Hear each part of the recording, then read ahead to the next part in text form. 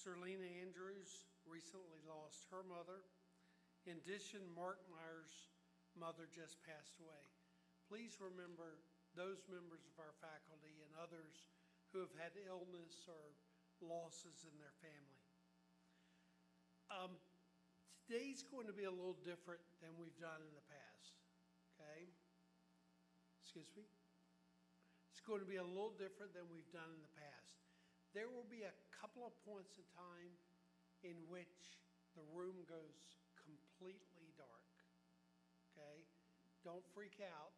If you're standing up, just hang on a second and it'll come back, okay? Just want to give that warning. Remember that first and foremost, this is an academic institution. I know half of the world is in Ireland to watch football this weekend. But the thing we do first and foremost is we educate people for the future.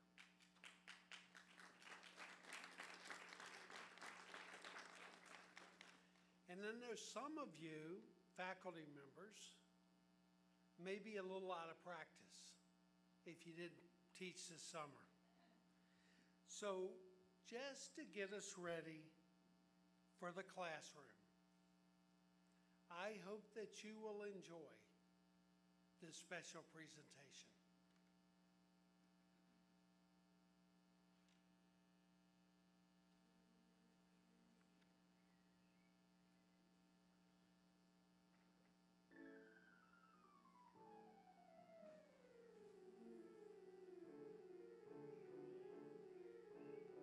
Please welcome Biology Professor Dr. Sarah Wofford-Mears.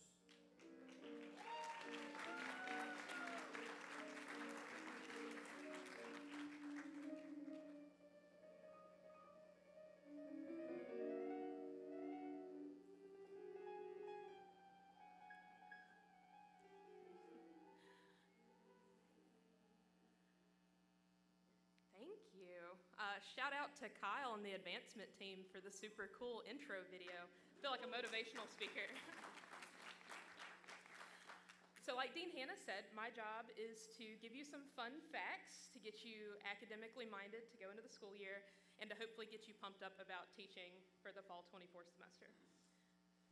So first, we're going to start with a few trivia questions. You can use your friends or make a friend, but try not to look them up on your phone, okay? So as soon as you think you know an answer, just shout it out. So our first trivia question is, what is pollination and what are pollinators? Generally, what is a pollinator?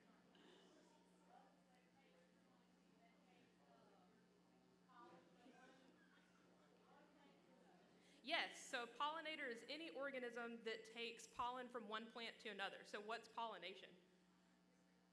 It's plant reproduction. Good, y'all are so good at this, good job. So bees, for instance, really important pollinators. They take pollen all over the place. All right, question 2. So how many species of native bees do we have here in the US? And native means they're from here. How many do you think? What's your guess? 5. We got 5, we got 400, 12, 0. So there are 20,000 different species of bee worldwide. 4,000 of those are native to the United States. That's pretty cool, huh? All right, so speaking of pollen, why do bees collect pollen? To make honey. I know. It can end up in the honey, but it's not to make the honey. Some can end up with it accidentally, but it actually does have a purpose. Can anybody guess? They do collect it intentionally. Huge protein source. Instead of chicken of the sea, chicken of the flowers, right? So pollen is actually an excellent protein source for bees. So then why do bees make honey? For us. Thank you, Deantown. No, that is a nice thing we can convince them to do for us, but they don't do it for us, unfortunately. Not altruistic. It's food for winter, yeah. So honey is just processed or dehydrated nectar that they turn into this nice carbohydrate substance for them to have through the winter. All right, this is the last one, and it's tricky. So we have 4,000 native species of bee in the US. How many of them make honey? We got 2, of them? None of them. So the species we have here that make honey are not native to the United States. And all of those species that we do have don't make honey. So as you can guess, honeybees are this specialized group of bees that make honey to get through the winter. Also, when you think of those social groups like the queen and the drone and the worker, that's mostly affiliated with honeybees. A lot of our bees that we have that are natives are actually solitary. They just go through the whole process by themselves. So honeybees, when we talk about them, is mostly the European honeybee. That's what we use a lot here in hives, Apis mellifera. And while they've been here a very long time, since the 1600s, they're not native to this area. They're not originally from here. And so that honey that they pull in is usually named by humans for the plant that shows up the most in that honey, because it can change the flavor and the color of the honey. So if you see orange blossom honey, it means they mostly got that nectar from orange trees. Sorry. And then Tupelo honey is really special to us around here because most of it comes from the Tupelo tree, which is a swamp tree really only found in Florida and Georgia. And Dean Hanna has a little special treat at your table. You actually see a little Tupelo honey for you to take home. That's a very special treat. That's one of the most expensive honeys per ounce that you can get because it's so specialized. So does anybody know what's in wildflower honey? It's a hodgepodge. It means they don't know what's in it. So a big question that science is interested in and agricultural people are interested in is why do bees go to certain plants or certain flowers to get that pollen or to get that nectar? Because it ultimately impacts the flavor and the color of our honey, right? And the reason this is important in our state is because this is a huge industry, not just the honey, but also the bee behavior. So annually, Florida makes about 17 million pounds of honey worth about $27 million. So that's every year. In fact, consistently, they rank top 5 in the U.S. for honey production. And I will give somebody $5 if they can tell me who number 1 is. What's the number 1 state for honey production? We had one really close one. Somebody said Wyoming. It's North Dakota. Yeah. Surprised me. Nobody gets $5. Sorry. But also the bees themselves are super important. There's some people in Florida who take their hives to different agricultural sites to enhance pollination for important crops like fruits. So important, in fact, that it can give us a $65 million boost on increased yields for our crops, which is really important. So then how do we figure out where they're going and maybe why they're going to those certain flowers? Basically, we look for that pollen in the honey samples, because remember, sometimes it ends up in that honey. The old school way of doing this is getting the grains out of the honey, putting it under a microscope, and identifying it. So this picture you see here, actually quite pretty, different types of pollen grains from different plant species. This is the old school way because it's super time intensive and really difficult to learn, and it's kind of a dying art in the field. So the new way to do this is through something called environmental DNA, which is where we take DNA left behind in the environment and try to match it up with certain species that left that behind. So all species have this kind of DNA or genetic barcode that matches them up based on certain sequences we're looking for. So just like a barcode in the grocery store, each species has its own little unique genetic barcode that we can look for. And so we've been doing this here with our students at FSU PC. So we've had people, local beekeepers, donate honey from their hives. And this is what we worked on this last spring. So you can see our 3 different samples. One is actually from Zoo World. They have a hive in Zoo World. And then the other 2 are on private residences here. And so our students in the classroom collected that honey and then matched up those barcodes with a giant database to figure out what's in our honey samples right here in Panama City. So you ready to see what they found? Yeah, let's see it. Okay, so this is the first sample. This is Springfield, which is on the far east side. And the pie chart that you're looking at, the different colors show you the different plant species, and the shape of the chunks of the pie show you how much of that is made up by a particular species. So a bigger chunk means that species showed up a lot in that sample. So looking at this pie chart, would you say it's pretty diverse or not so diverse? I'd say pretty diverse, right? Lots of different species, nobody's taken up too big of a chunk of the pie, right? Fun fact, the 20% almost up there is Virginia creeper. Yeah, which is usually a weed or a pest plant. In fact, a lot of these we would consider weeds or pest plants. So Chinese tallow is a popcorn tree.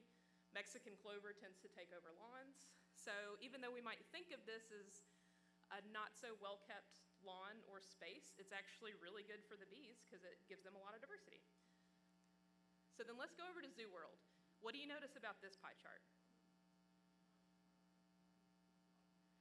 Yeah, it's changed a little bit, right? So we've dropped the number of species we have, and now we have somebody taking up a huge chunk of the pie. In this case, that 46% is something called a foxglove. It's this pretty little wildflower. But also in this sample, we have things like decorative aquatic plants. We also have more of that Mexican clover. Also, my personal favorite is crepe myrtle. If you've ever been around Zoo World, you know they have a lot of urban landscaping, so the bees appreciate that too. And somebody must have had a garden nearby, because there was a lot of cucumber and melon that showed up in this sample too. All right, what about the last one? Yeah, not quite as good, right? We have fewer species, and now almost 80% is taken up by maple trees. Other representatives would be viburnum. That's like a decorative plant you can go buy at Lowe's for landscaping. Roses, brambles, olives, palms. When we saw this one the first time, I said this one's in an HOA, right?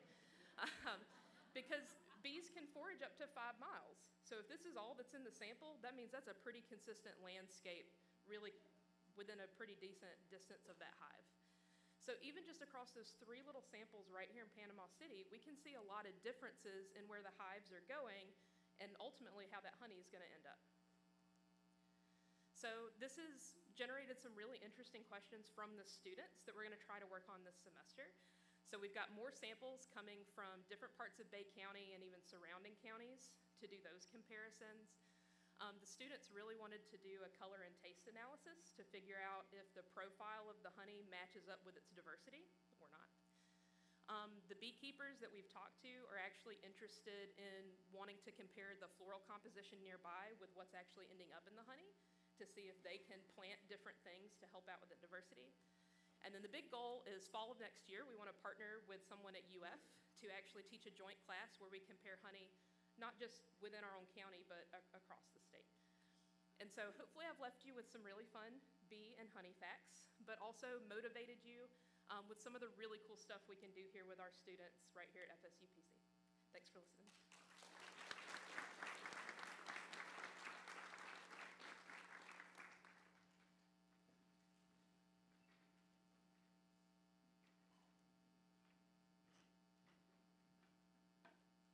So much, Dr. Wofford Mears.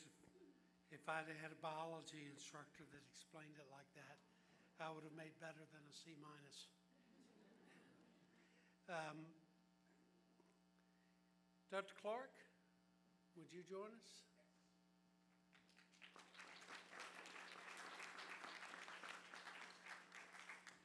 Thank you very much, Dean Hannah.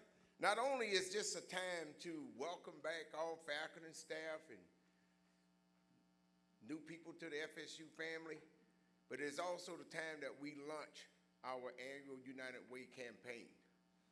And I can tell you all kind of great stuff about Gina, but mostly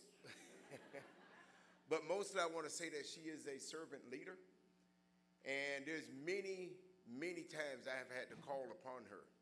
When I've heard your voices say with a student, whether it was food insecurities, whether it was a light bill that needed to be paid, the United Way has been this resource for this institution, not only to help our students, but also our faculty and staff. I remind you of Hurricane Michael. I remind you about COVID. And some folks struggled just a little bit more. And even though those were significant events for this country, for this world, it's those quiet times when we just think everything has been normalized. And that's where the United Way has been so critically important for this institution. And without further ado, I'd like to introduce a servant leader, my friend, Gina Littleton.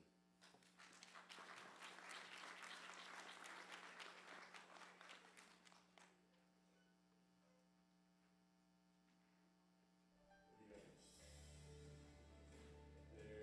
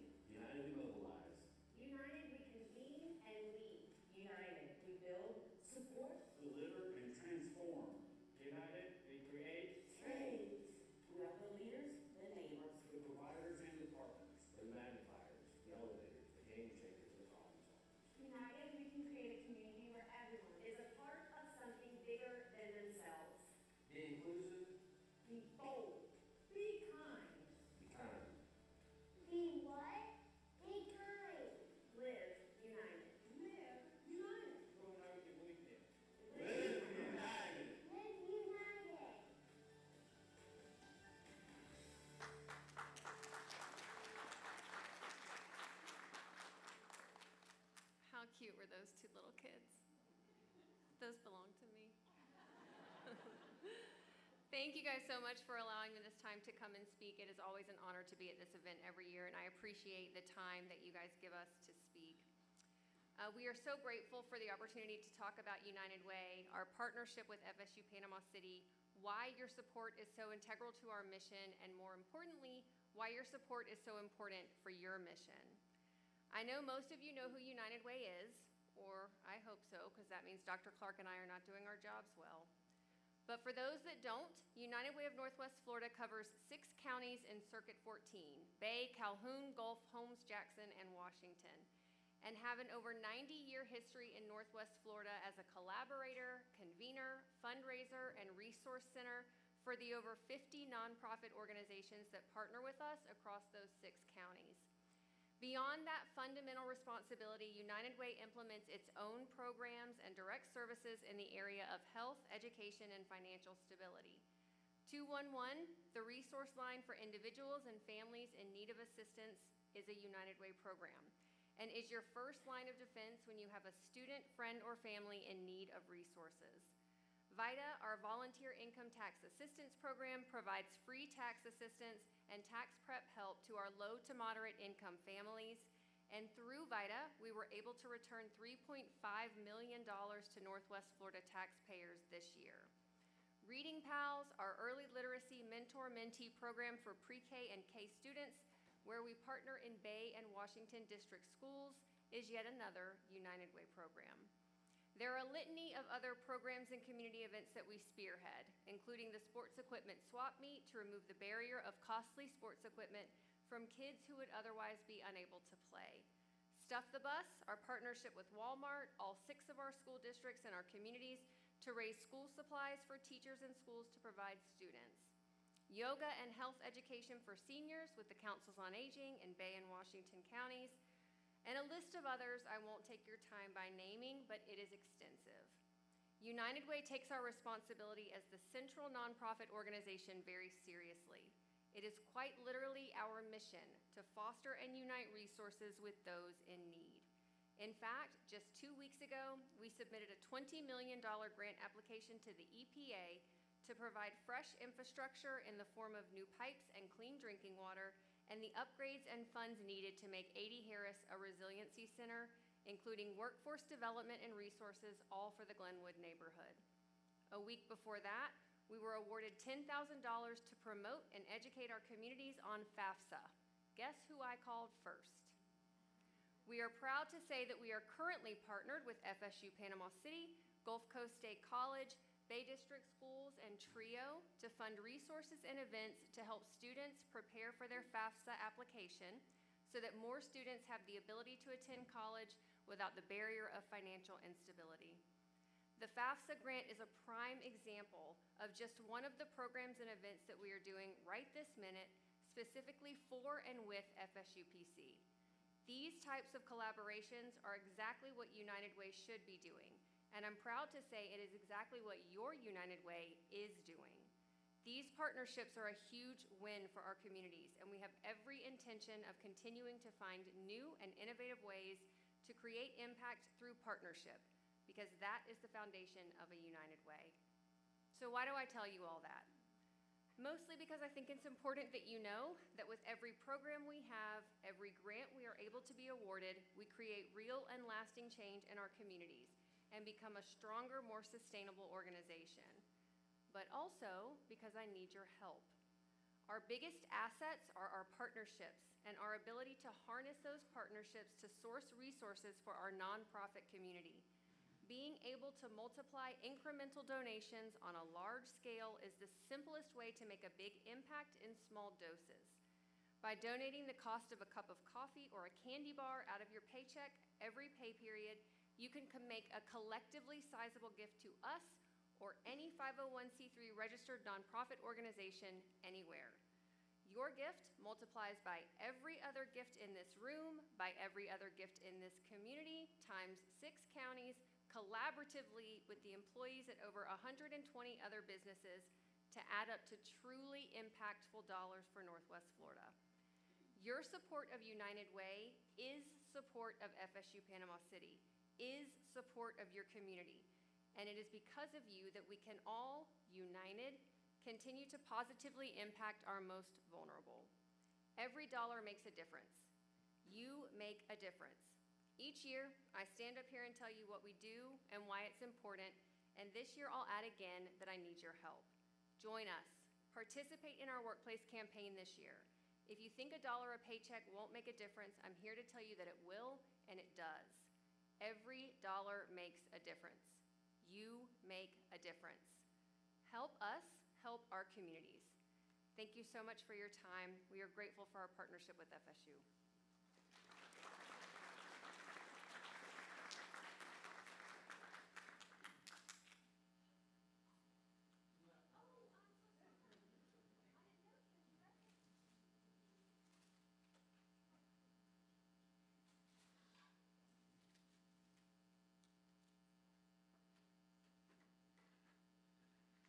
Thank you so much, and all of you will be receiving in email information about how you can give to United Way. There's some exciting things that are happening here that are not in the classroom, that are not in the programs. First, we have new operators of the Sandy Spear. Now, I want to tell you something. You just listen to this. You can go into the Sandy Spear and buy a big old bucket full after they open next week. Buy a big old bucket full of French fries for $10. But then you bring that bucket back and it's only $5. You can take your whole department there and put down $20 and get 3 buckets worth of French fries. Yeah, there's a French fry lover over there. So join me in welcoming Josh Herod and Anastasia DeBizio, the new owners of the Sandy Spear. Welcome.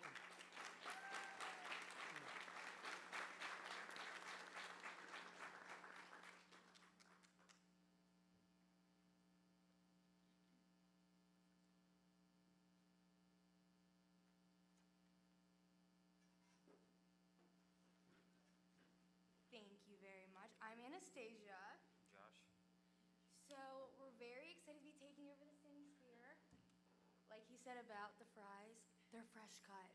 We cut them here. They're going to be really good.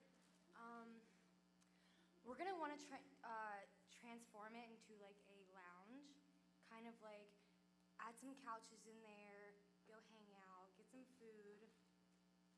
Turn it into a hangout spot. Come by, study, just chill, Good views, good food.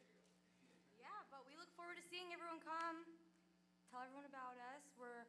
I guess next week we're aiming for it to be open. So, sounds good.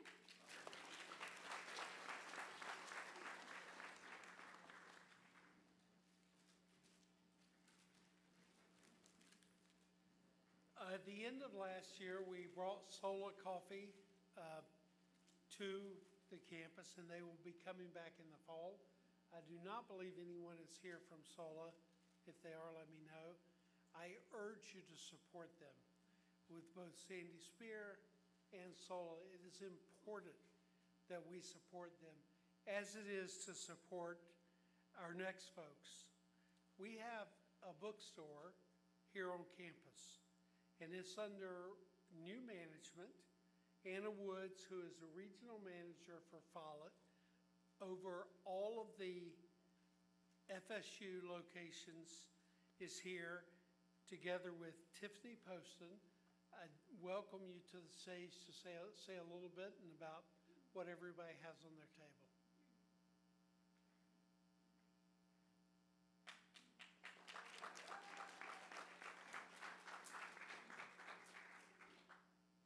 Thank you, Dr. Hannah.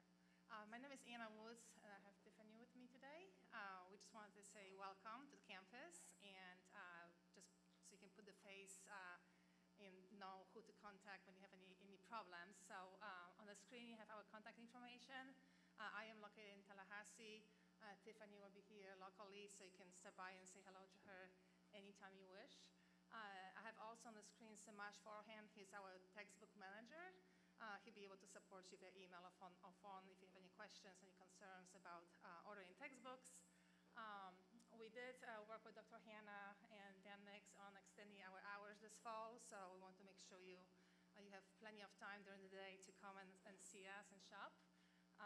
We also included a coupon for any merchandise you would like to wish to order on our website or in the store. We'll be working with our general merchandise market leaders to bring some fresh merchandise to the store to share with you, so you don't have to travel all the way to Tallahassee. So thank you for having us today. If you have any questions, we'll be around in the store. Welcome to stop by. Okay, so everybody fills out the, Yes. So we have pieces of paper for enter to win 4 different gift packs. So please put your name in the bucket. We have a couple buckets here. I will walk around the room to collect them, and we will draw the name at the end of the day. They'll be ready for pickup in the store anytime we open. Thank you, okay, guys. thank you. So fill out that little piece of paper there. We'll collect them, and then after the event is over, you'll be notified if you want. Okay? Thank you so much. Thank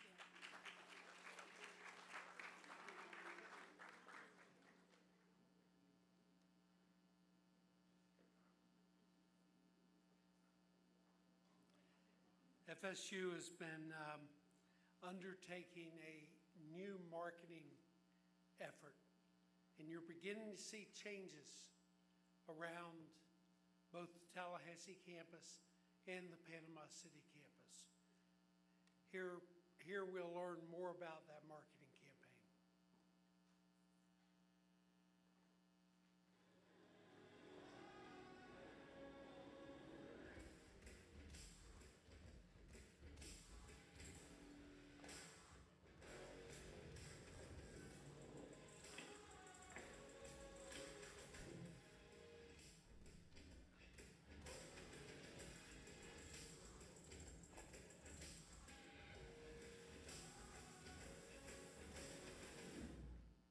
Please welcome FSU's Chief Marketing Officer, Susanna Wesley Auschwitz.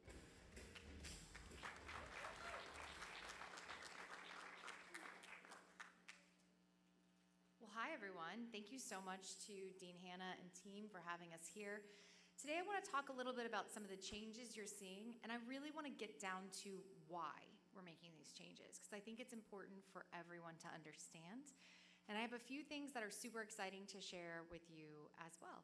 So I'm going to go fast through the why, but I'll be here afterwards if you have questions. So this is what we thought our academic identity was, but we did an audit over the last 16 months of all the logos that we had across campus. And there are 1,787 logos in use right now that we found. They're always emerging every day, so I'm sure there are more. Why does this matter? So when we looked at our peer institutions, most have their brand locked down. So you see on campuses like University of Florida, 18 total logos in use across campus. And this matters for a couple of reasons. One is because we want to make sure we're getting credit for FSU is getting credit for the incredible work that's being done.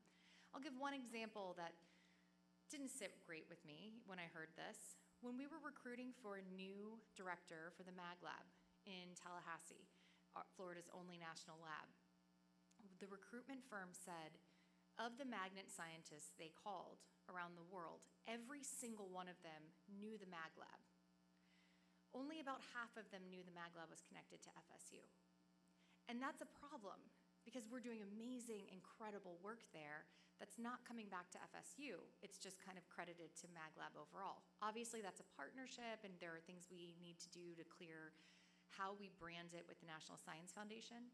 But when you look at national labs elsewhere, even the Mag Lab at Los Alamos or at UF, they're branding it with their logo.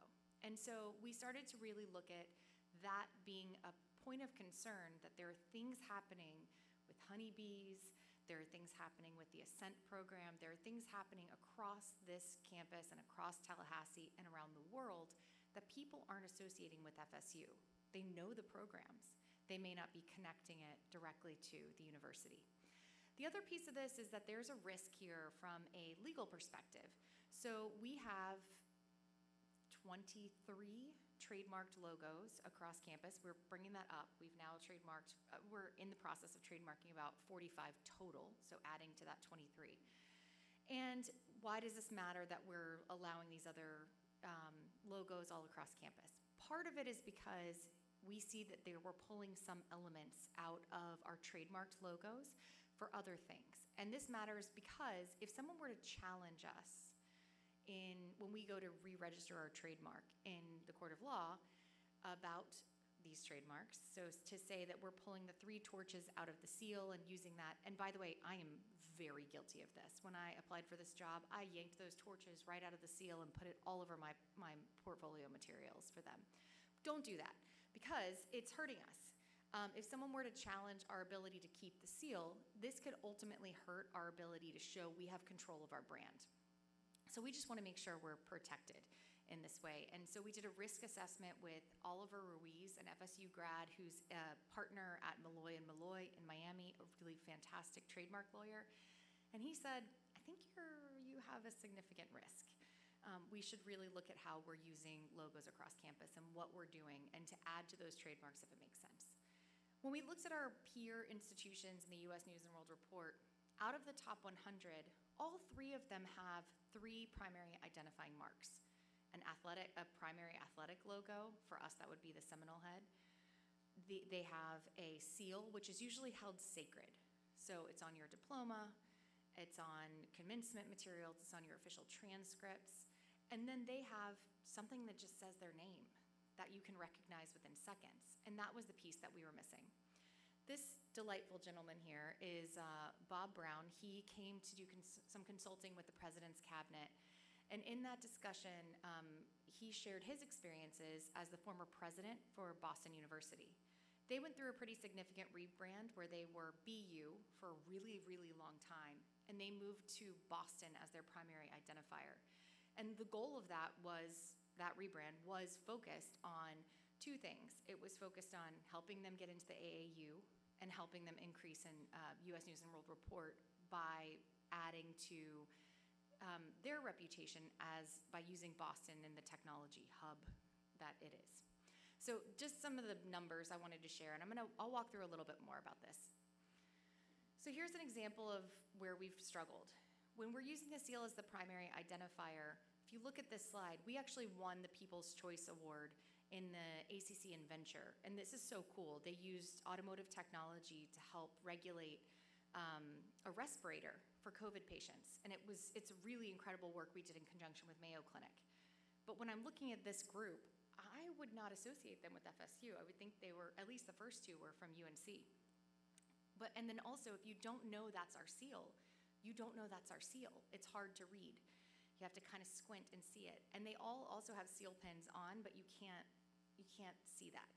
And so this is one of the kind of an easy picture to explain why we wanted to add that 3rd mark that says FSU. The other thing that we've seen is that in quick tests we've done, and we do not have a significant sample size on this, for full transparency, we're still researching this. But we saw that our seal is being emulated by a lot of for-profit universities.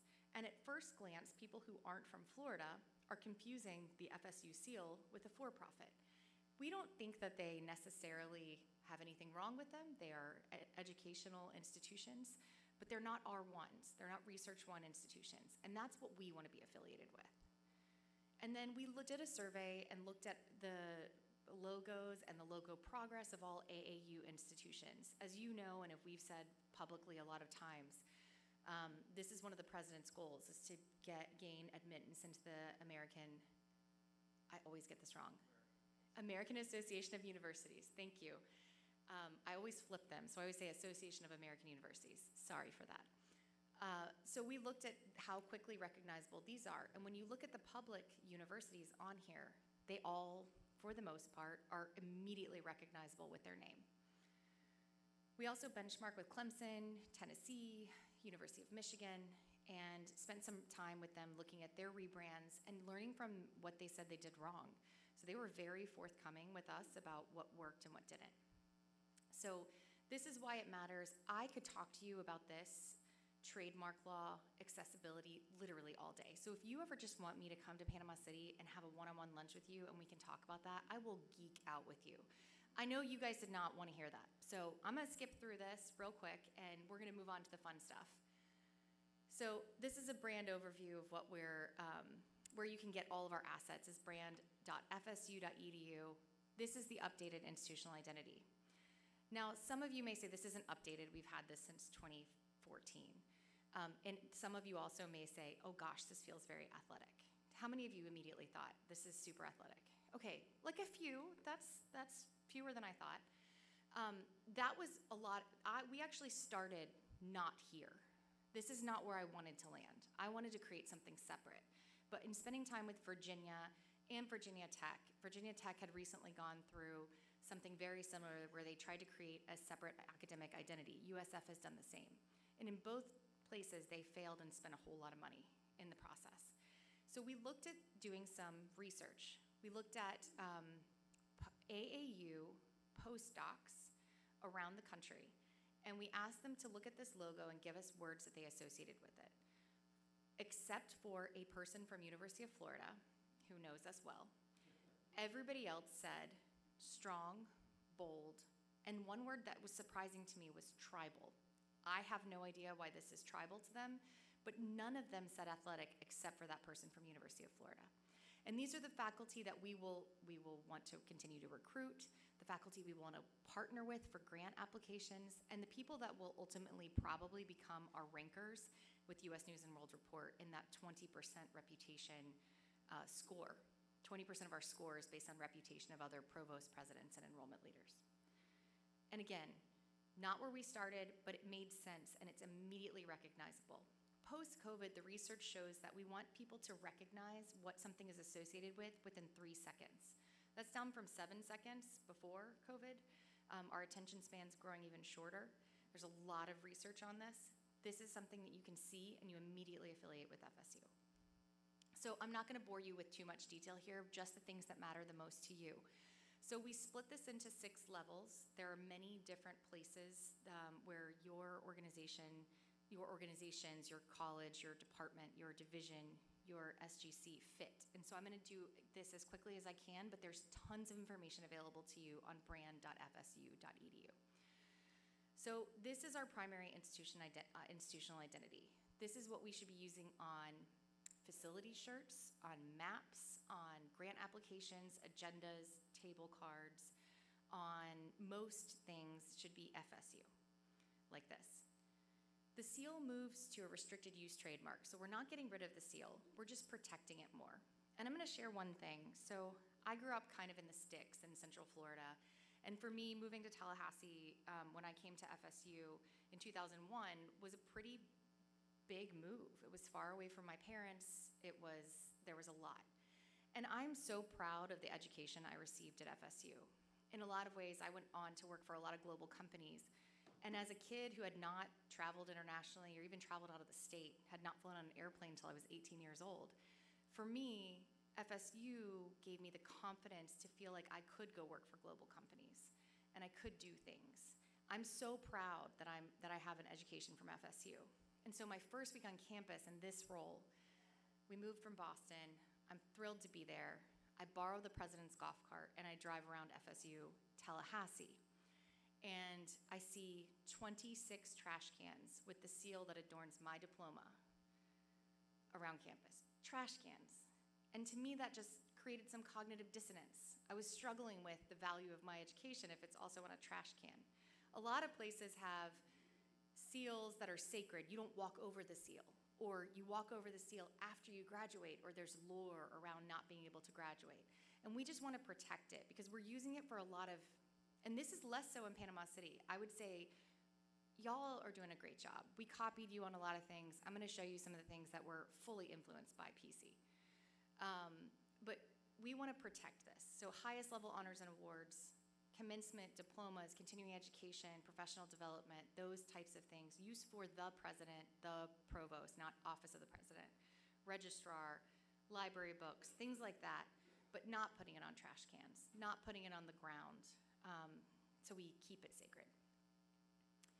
Athletic marks are still, they haven't really changed. The only thing that's added here that we want to be careful of how we use is the color turquoise.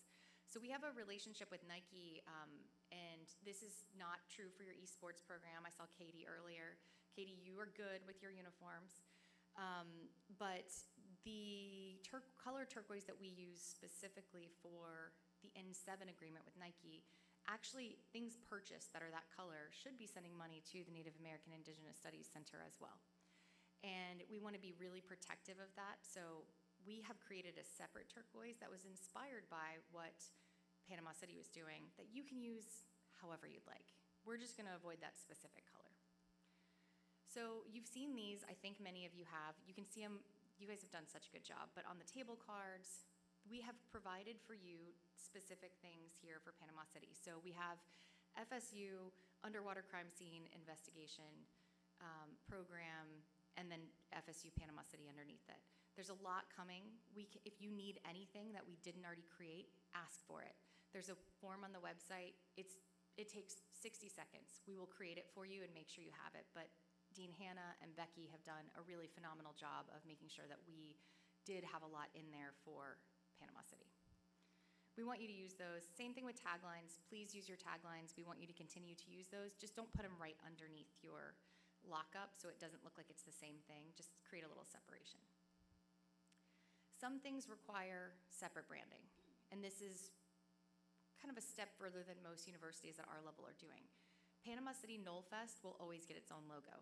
That's incredibly important that you are able to do something creative there. Welcome Week, orientation, those types of things will have their own logos. We also have a few others. If you have things that are not on here that should be, there's a quick form. It takes 90 seconds, and I review those with the provost every 2 weeks, and we'll make sure they're added. Other things that show up here are very specific. So FSU Panama City Ascent, that logo predates all of this, and it's related to I believe the Triumph Gulf Coast grant. Okay, so that is important that we keep it just like this, and it doesn't change. It does say Florida State University, so thank you, Ascent, for doing that. Inspire, as we build that program here with the additional Triumph Gulf Coast grant around aerospace, that will keep its own logo as well. And then sub-branding that doesn't require additional FSU brand is the esports program. That predates the one in Tallahassee, and we wanted to make sure we were protecting the program as a different group. So if you have more things here, we will look at those. We'll make sure we're doing the best to be the best advocates for you on all of this. Marketplace sub-brands are separate legal entities that need additional logos. These have to be trademarkable. They need to be separate legal entities, and there's work here. Most things aren't a marketplace sub-brand, so you probably won't have many things in this category. RSOs, the rules didn't change at all for your registered, recognized student organizations. We're just enforcing them a little bit more. So if you say FSU Surf, we want you to just flip it to say Surf Club at FSU. That's already the rule that's been in place since 2021. So we're coming back. I haven't seen anything come through Knoll Central that concerned me out of Panama City. So does this mean we're taking away your ability to make cool things? Absolutely not. Kyle would never let me get away with that. So you can still be creative. You can still do beautiful things. We just want you to use your lockup so we can make sure that it's affiliated with FSU. And then co-branding, people have asked for very specific guidelines on co-branding. These are available on the website. I'm not gonna go through them, but it tells you how to list these so it doesn't get messy. So this is the fun stuff that I really wanted to spend a few minutes on. These FSUs, we've bought a lot of them. Many of them will be coming to Panama City for whatever you would like. We're gonna go through color. My team came with me so we could measure some of your seals and buy you some replacements with new additional branding. These are the colors. Westcott Water is fully inspired by Panama City. This is a color your admissions and your SGC was already using. We also added a Gulf Sands, inspired by your beautiful view. And then these are additional colors we've added that are fully approved. You can use as accent colors because there's a lot you can do with garnet and gold and black and white, but you need some flavor in there sometimes, especially from a data visualization perspective. Oh,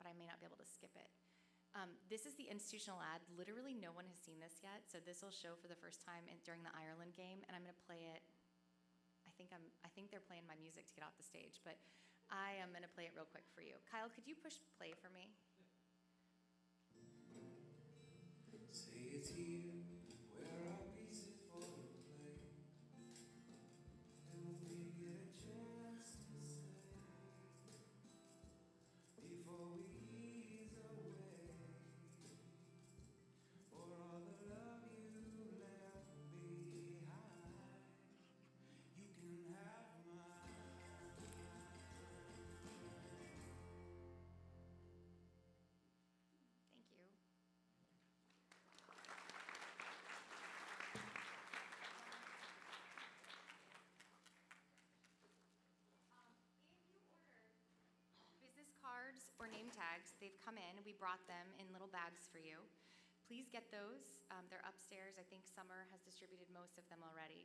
If you haven't ordered them, we are paying for those through September 1st. So please let us pay for your stuff.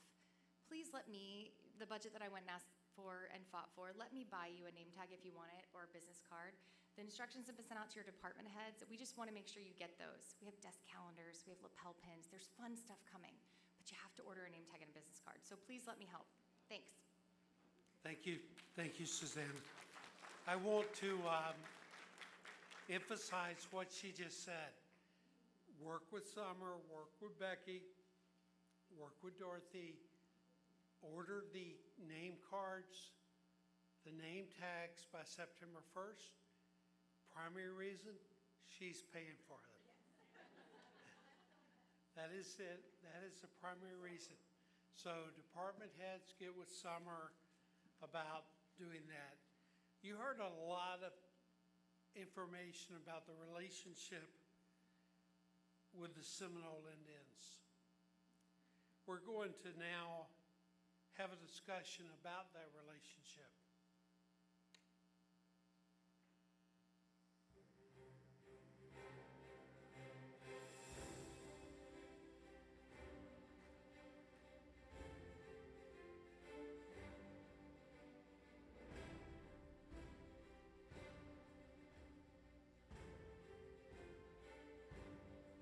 Please welcome the Director of the Native American and Indigenous Studies Center at FSU, Dr. Andrew Frank.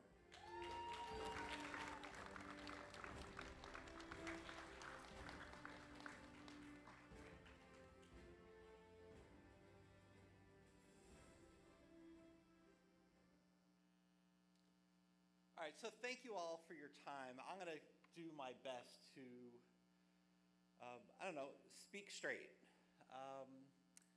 I grew up in South Florida. I went to Seminole Middle School, of all places. My father worked in Hollywood, Florida, which is where he was in the shadow of the Seminole tribe where their tribal headquarters are. I went to University of Florida for grad school. I studied the Native South. And it wasn't until maybe my second to last year there that I actually came to realize Seminoles are a modern people, not an ancient people. That doesn't mean they don't have ancient roots. It doesn't mean that, like, as a historian, I care a lot about the 16th century. Sometimes I care about the 12th century. But the 21st century is what I want to talk to you about today. We all know the name Osceola.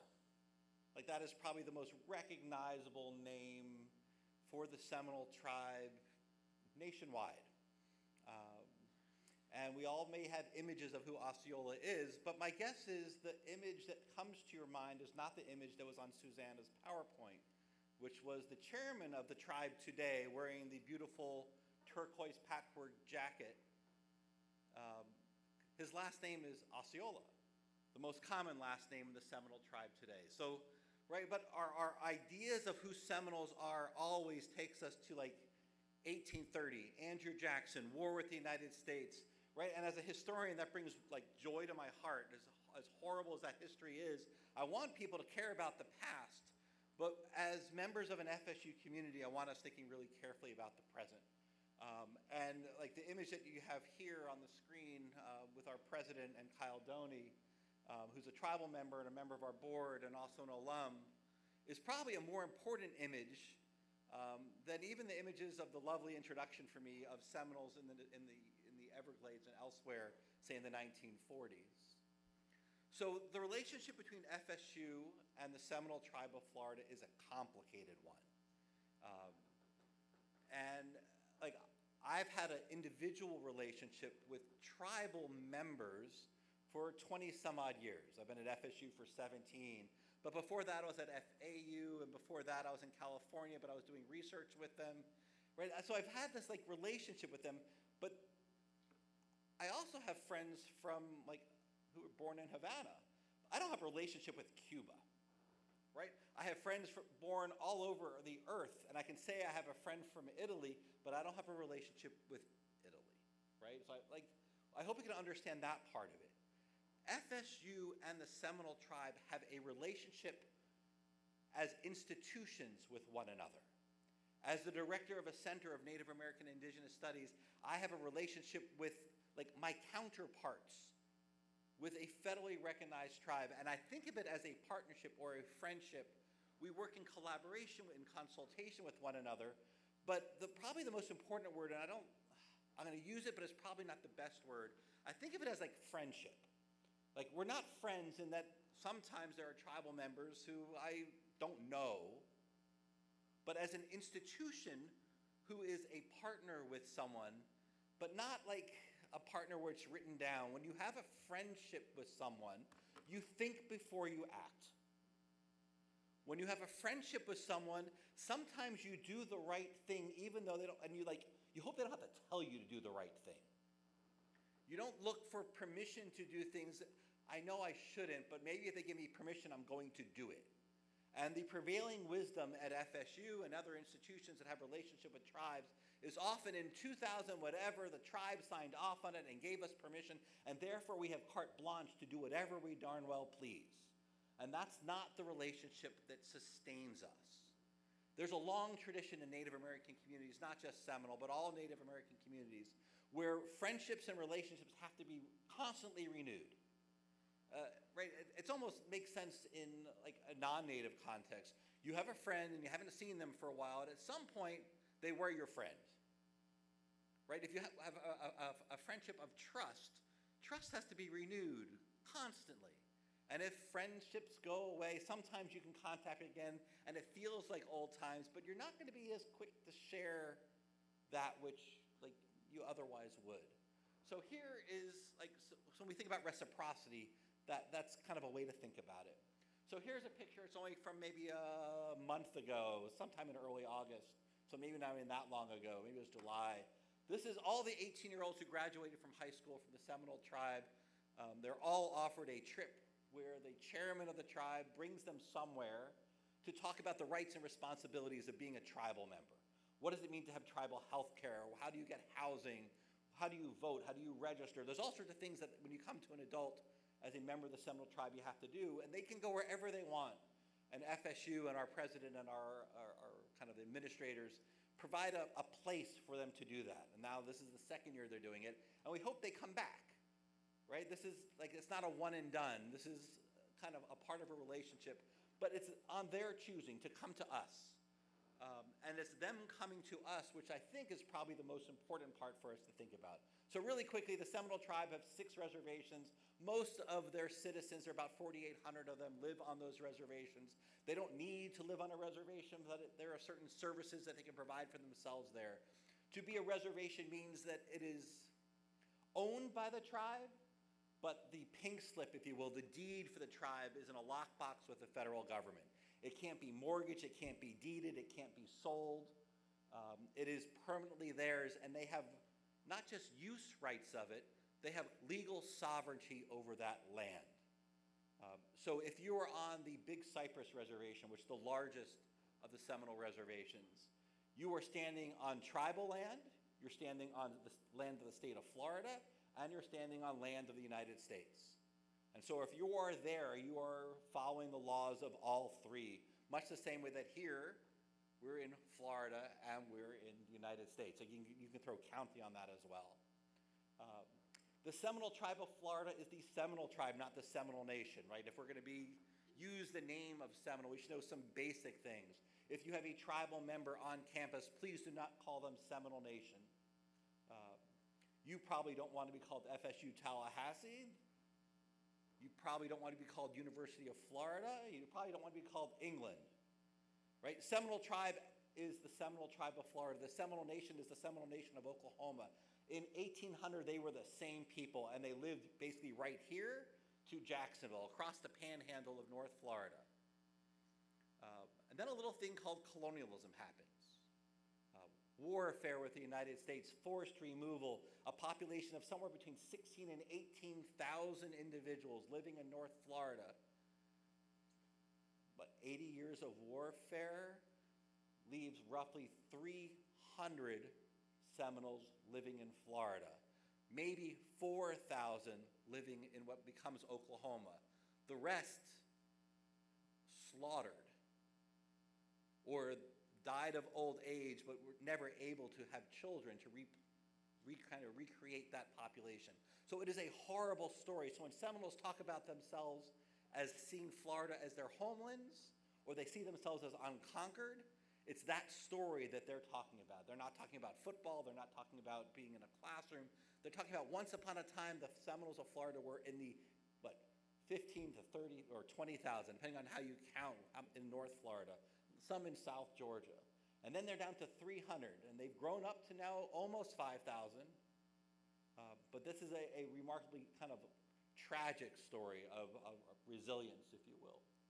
All right, so today, they are sovereign. Not only is their land sovereign, but the Seminole tribe of Florida, along with 500 plus other tribes in the United States, they have what's called nation-to-nation status with the United States. So they are sovereign. You live under, like we all have state law and federal law, they also have tribal law. And when tribal law conflicts with state law or conflicts with federal law, the U.S. Supreme Court or the federal court system decides, what does the U.S. Constitution say about this? So it's not that they're free of American laws. Tribal citizens pay U.S. taxes. They have to live by all the laws, but they also have to live by the laws of themselves. But they have self-governance. They can build roads on their reservation where they see fit. They can run their own housing or health care or schools. They have a charter school at one. They have a private school right off on another. And they have a Bureau of Indian Education school that they run. So they have self-governance to make decisions for themselves. And for our purpose, the most important decision they make is that they get to decide for us whether we get to be Seminoles or not. That is a choice of theirs. We can walk away. If ever one day Susanna says, oh, we're done. See how I did that. Right? If the president, if ever that were to come to be, right, that is our right. And if the Seminoles ever wanted to say, we don't want this anymore, that is their right. That is the operational relationship that we have. We are FSU Seminoles because the tribe says we are. They are the one giving us the honor. They are the one giving us the gift, if you will. And out of that relationship comes obligations for us. If there are obligations in being a Seminole tribal member, there are obligations for us to use their name, to use their likeness, means that we have to reciprocate something in return. We're not giving them something by being FSU. They are giving us by being the Seminoles. So the first thing that they have told us that they want is they want us to know stuff about them. They want us to use the present tense when referring to the Seminole tribe. Rather than the Seminoles were a proud people or some generic kind of pap like that, they want people to talk about them in the present. They want us to know something about their culture. So when you see the clothing that they wear, there's Miss Seminole Tribe on your left, kind of right behind me. The brightly colored clothing that they often wear, kind of their traditional clothes, it's called patchwork. It's an easy work to have, right? Lots of people do patchwork. The homes, this is one that's at FSU, but if you go into South Florida and sometimes in North Florida, they're thatched roofs, no walls. These are their traditional homes. They're called chickees. These are simple things that we can learn. Their families they call clans. They trace them through their mother. And to have a clan is kind of the building block of their community. Simple things that we should learn, just like we learn things about friends of ours from different cultures. We know the dietary restrictions of lots of our friends when they come out of faith. We know all sorts of things about our friends of different backgrounds. We should start learning more about who they are. So I'm going to do a little something because I know Susanna already talked a little bit about this turquoise and how we can use it, but I want to talk about this picture. This is Chairman Osceola, the most proud alumni I have ever met from the University of Miami.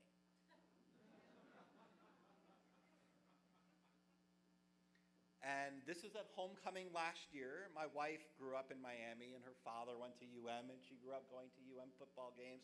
So they were chatting like UM football in the president's box at the Duke game. And I approached the chairman, reintroduced myself, and we had this conversation, me as an UF PhD, and him as a UM alum talking about what does it mean to have football allegiance to somewhere else but love the university. That those are two separate things.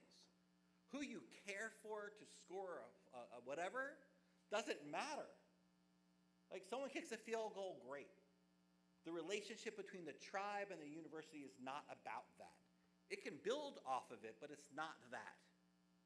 What the tribe wants from FSU is to be treated as a modern, very modern nation with interests of their own, with diverse interests. They're interested in our engineering programs. They're interested in our biological programs. They may be interested in bees. They live in a world surrounded by sugar. And as the Everglades are being reclaimed, if you will, and allowed to flow again, there is an infinite number of questions that requires a tremendous amount of expertise that they need to figure out before they are flooded out. And so our colleges of engineering are working with them to try to figure out how they can navigate this world. Their schools have all sorts of questions, and we have world-class colleges of education that we can draw upon. And we can start taking and massing what it is that we do as 21st century institution of higher learning, the best researchers from around the country, around the globe, and how do we pair that to help the Seminoles ask questions of their own? And that's kind of how we want to start thinking about what we're doing. And in exchange, the tribe helps us proactively create traditions that they are comfortable with. So I'll go back to myself. When I first saw Osceola on a horse, white guy, either a polo player or a rodeo star, wearing red face, wearing a costume, feather in the hair, with a flaming spear. Like, I don't have to fill in the blanks for where lots of people who don't quite understand, or your first impression may be what my first impression was. I shook my head, I just can't believe this is what we're doing. I've had friends say to me, what year is it? And then I've had Seminole friends remind me that their aunt is the one who designed the clothing. That elder women not only do it, they do it as volunteers. That the photo on the other side is an Osceola down at Brighton Field Day. Every year the Brighton Reservation has basically a multi-day event that's rodeo meets powwow. Our band goes down there on invitation and plays. And when I was there, our Osceola was there, taking photos with tribal members, and the line was 2.5 hours long. So I was uncomfortable with seeing it. They were not. And in the story of that relationship, my concerns don't matter. That says something about me. And I'm allowed to be uncomfortable, and I'm allowed to not want to have my photo. I don't need to do the tomahawk chop or whatever. There's all sorts of things I don't have to do. But what I can't do is speak on behalf of the tribe. The Seminole Tribe of Florida is many things. But shy is not one of them. Soft-spoken is not one of them.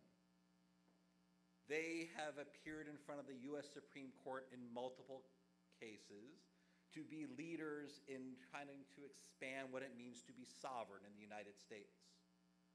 They have used that sovereignty to become global leaders in multiple, they are the 7th largest cattle herders in the United States. They are, I believe, the 4th largest real estate developers in the state of Florida. And they are leaders in gaming nationwide. They own Hard Rock International. They bought it for just close to $1 billion in cash. At the press conference, Max Osceola, who was then on the board, said, we're going to buy America back one hamburger at a time. Right? They're not shy. When FSU messes up, they tell us that we are messing up. So if you see something that is happening, we have kind of two obligations. If you're uncomfortable doing it, don't do it. If you're going to create something, you ask for permission. You think to yourself first, is this a good idea? And if you think it really is a good idea, then you ask. If you need help asking, ask me, I'll introduce you. I'm not the gatekeeper. It's not for me to decide what's good or bad. If you want to know if you think it's a good idea, I'll give you my opinion, but it's just my opinion. But there are mechanisms for us to ask the tribe, hey, do you think this is a good idea or a bad idea? And like we're learning what that means. And that learning goes back to this idea of what a friend is. The longer you're friends with someone, the more you can kind of guess what they want to do or not want to do. But every once in a while, your friends surprise you. All right, very, very quickly, I'm going to give a plug for what it is that brings me here today, other than me knowing a lot about FSU and the tribe. FSU just launched the Native American and Indigenous Studies Center. And for those of you who are engaged in research or in student-oriented kind of activities, we're really doing two things. One, as a Native American Indigenous Studies Center, we're trying to find ways to basically connect us as an institution with tribes not just in Florida and not just the South, but globally, so we can find ways to work together. And that could be working together in a laboratory, working together with events for students, for public education, for culture. However you can imagine what that relationship can be look like, we're trying to figure out ways to do that. This works out of this very basic idea that we are building and continuing to build mutual trust with the Seminole Tribe of Florida. Right? On a daily basis, I get a text from someone in the tribe, but someone is like one of 5 people. The chairman will never call me. I think we can all guess who the chairman calls if he wants someone from Florida State. My guess is he has President McCullough's cell number. I would hope, right? The way in which these things operate. But as an institution, as a center, we're trying to find ways that we can kind of put our thumb on the scale to make Florida State the leader, not just someone who's like living up to what we should be doing, but to kind of chart a path for like institutions across the country. If you're going to partner with tribes, what should we be doing? And I spent maybe the last year looking at what other schools do. And other schools do this, and then I'll end with what we do to show it as different. Other schools tell students, take 1 class of history, 2 anthropology classes, 3 art classes, a philosophy class, and a theater class. And then you can put yourself in your shoes, if you will, and walk in the moccasins of someone else and understand the world differently.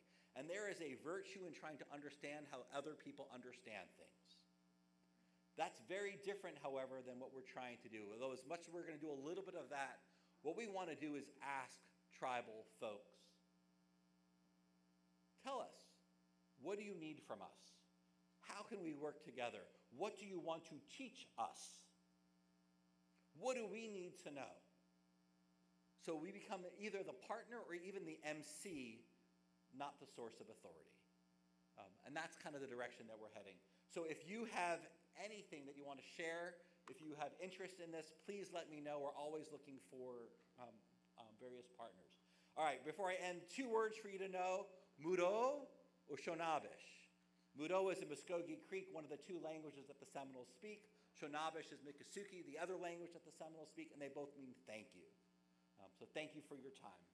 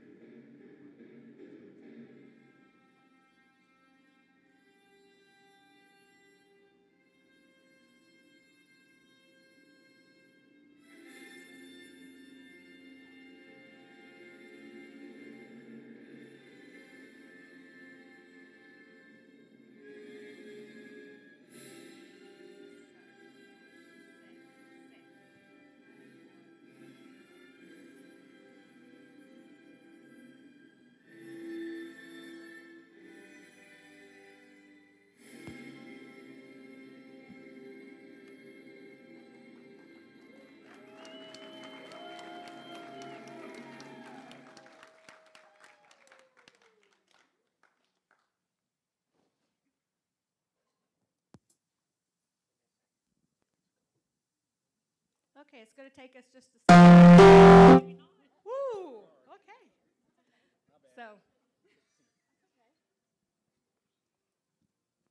it's time for us to have some fun. So I want all of you to have some fun with us. Okay? Y'all agree? Y'all going to help us out? Okay. Snap, clap, tap your toes. Do what you feel like.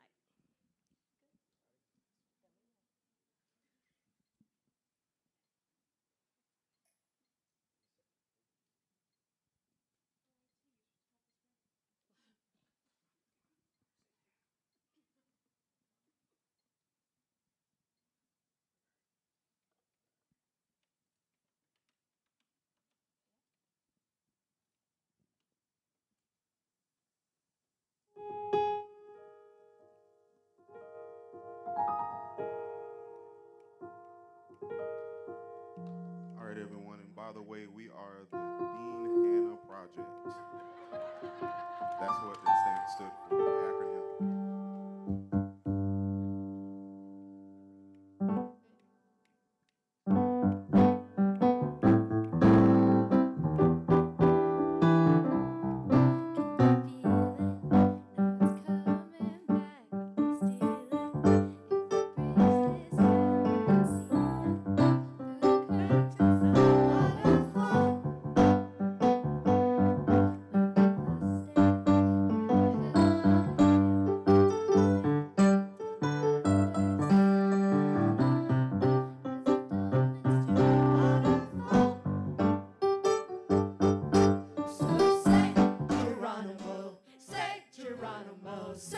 Geronimo, say Geronimo, say Geronimo, say Geronimo, say Geronimo. Can you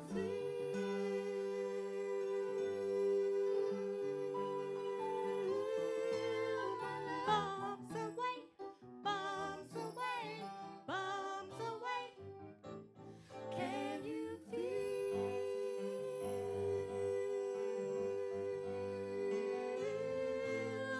bombs away, bombs away, bombs away?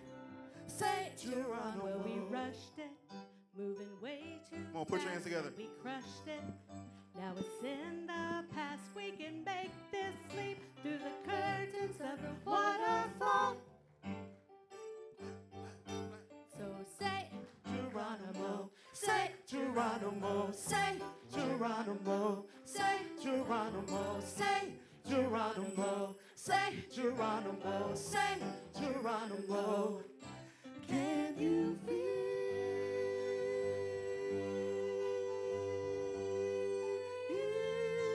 my bombs away, bombs away, bombs away? Can you feel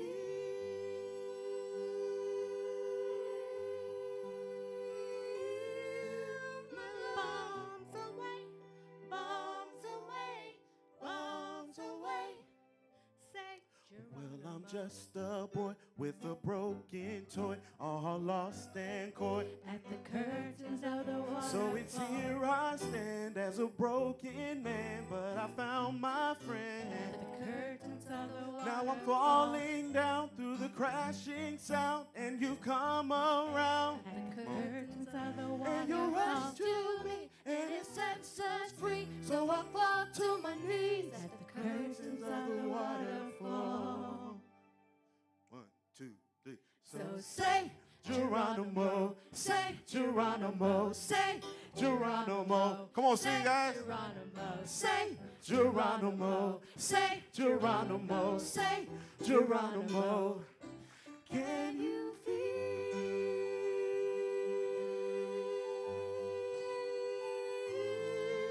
my bombs away, bombs away, bombs away?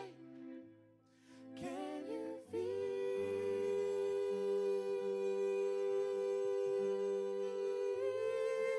my bombs away, bombs away, bombs away? Say Geronimo. Thank you.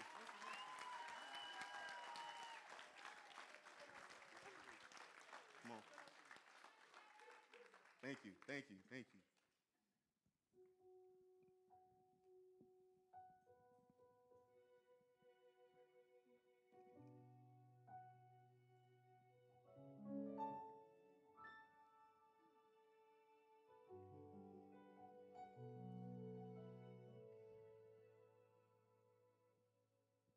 I'm not a stranger to the dark. Hide away, they say, 'cause we don't want your broken parts. I've learned to be ashamed to follow my scars. Run away, they say, no one will love you as you are. But Won't let them break me down to dust. I know that there's a place for us, for we are glorious. When the sharpest words wanna cut me down, Gonna send a flood, gonna drown them out. I am brave, I am bruised, I am who I'm meant to be. This is me. Look out, 'cause here I come. And I'm marching on to the beat I drum. I'm not scared to be seen. I make No apologies. This is me. Oh, oh, oh, oh,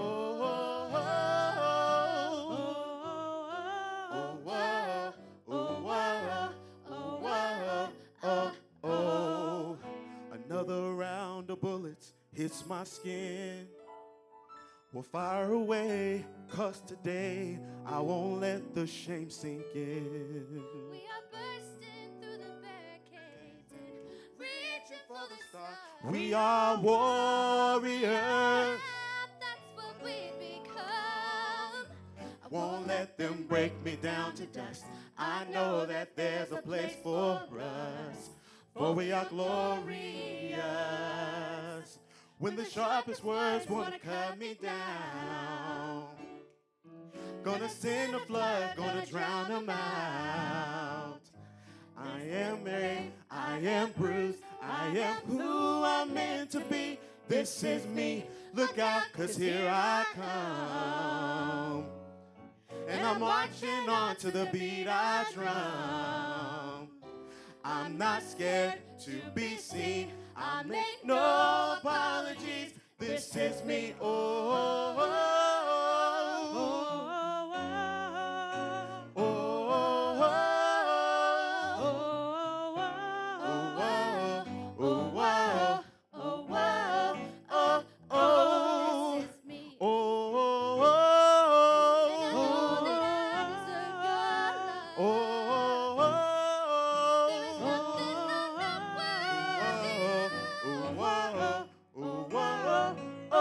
oh, When the sharpest words wanna cut me down. Come on, Katie.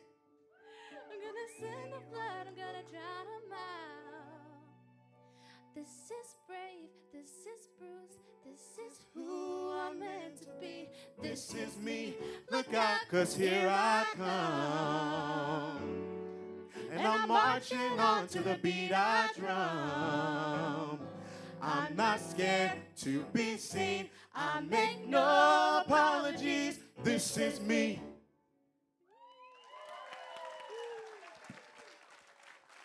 All right, guys. We got one more for you.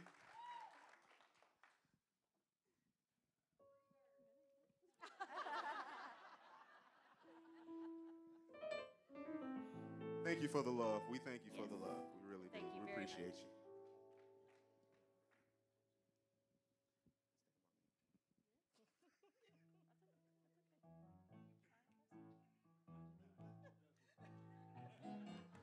This is a pretty well-known song, so if you can, sing along with us.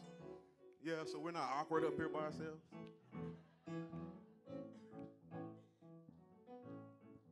When the night has come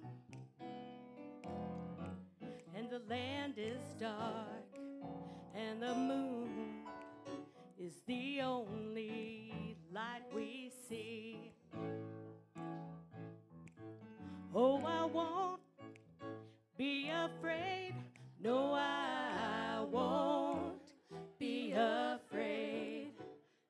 as long as you stand by me.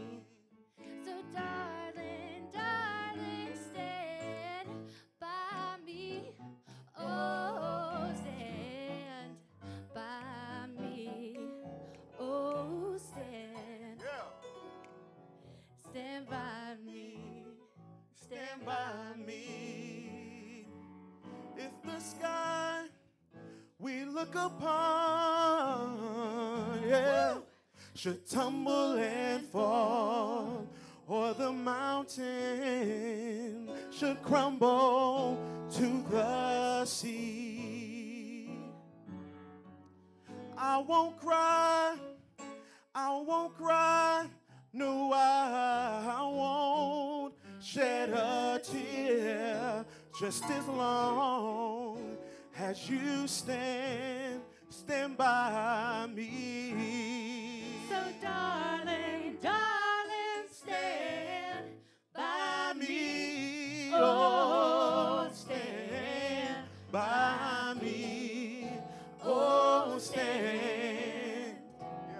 Stand by me. Stand by me.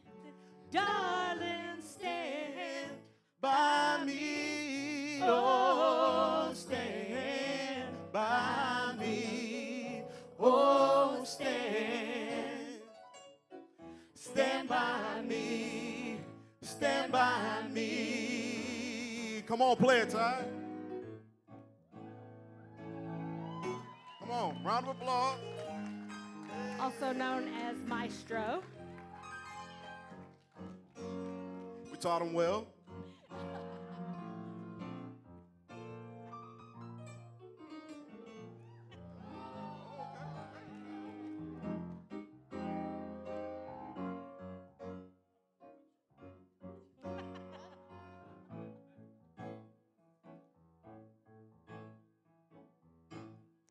Darling, darling, stand By me, oh, stand by me. Oh, stand. Stand by me. Stand by me. Whenever you're in trouble, won't you stand by me? Oh, stand by me. Oh, stand. Stand by me. Stand by me.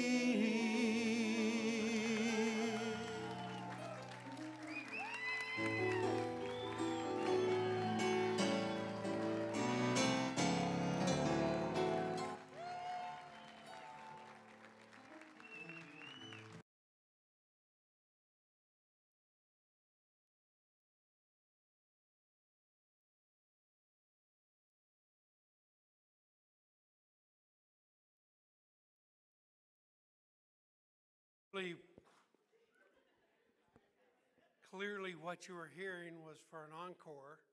So they will be back for one last song at the very end. I had not seen the video. I had not heard them play. This started as a very quick conversation between Tyrick and Brandon by the piano one day. And Tyrick said, "Yeah, I play a little." And I was standing there, and Brandon goes, "Do you?" He goes, "Well," Tyrick goes, "Do you play?" He goes, "No, I sing." "Well, we ought to get together sometime."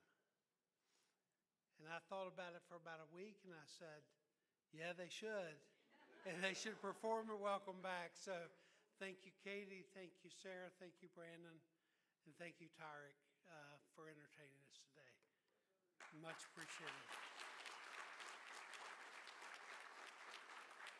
As we move toward the end of our program and our special guest from Commander Mosey, I'd ask you to join me first in welcoming Krieg Conrad. Krieg is the president of the student government here at FSU Panama City.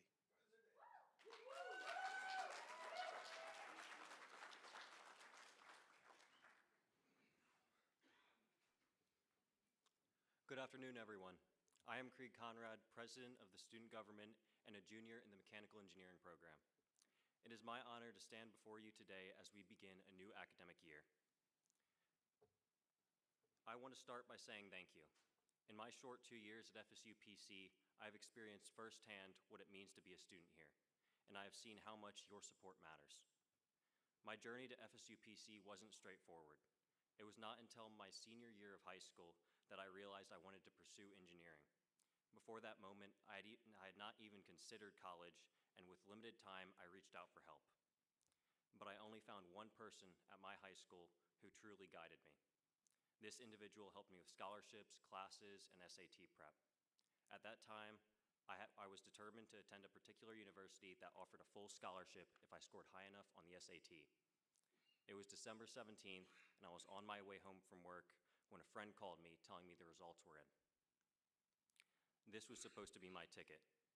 I sat in my car, opened my phone, and despite scoring well on the practice tests, I felt like I had failed when I saw my test results. I had scored 200 points lower than I had on the practice tests, 30 points lower than I needed for the scholarship. What made it worse is that I messed up the math section, which doesn't make any sense because I scored the highest on that on all the practice tests. I chose engineering for a reason. As you can imagine, I was devastated that what I thought my path was not possible. But then I remembered, before I took the SAT, I had prayed, "Thy will be done." It is something I always added to my prayers because I know that I do not have the foresight that God does. And honestly, if it was up to me, I would not be in the good position that I am today. 5 months later, someone told me about FSU PC. I remember when I first walked into admissions, Mia Bennett stepped out of her office to help me. From that moment on, every faculty and staff member provided me unwavering support and mentorship, unlike anything I had ever experienced before. One notable event was when Dr. Fatima mentioned the open house for the Magnetics and Material Science Lab in Tallahassee. When she realized that me and several other students were determined to attend, she immediately jumped through hoops to ensure that we had the resources that we needed. With only 1 day's notice, several of us were on our way to Tallahassee thanks to a campus vehicle, Dr. Fatima's guidance, and Dean Hanna's financial support. While we were there, a student was even offered a job as a research assistant. These opportunities for student growth were due to people who cared. And believe it or not, I spent a lot of time talking to other students, and everyone has these same stories. When asked what makes FSU PC special, I have heard many different answers: small class sizes, proximity to the beach, volleyball club. And while these are all great parts of our campus, I believe that the true strength of FSU PC is you. Your mentorship and support are invaluable to these students, and for me, it was even an answer to prayer. It is that very strength which I try to reflect through student government. I make it our goal to ensure that our students get the same kind of support that you have given us. I'm looking forward to the next few years, and I cannot wait to hear more student stories. Thank you once again for your dedication and support. Let's make this a fantastic year for our students.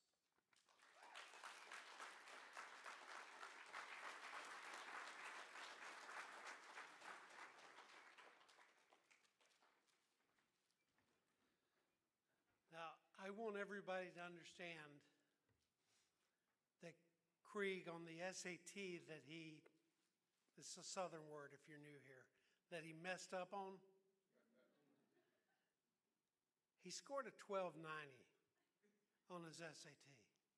So in his practice test, he was scoring a 1490.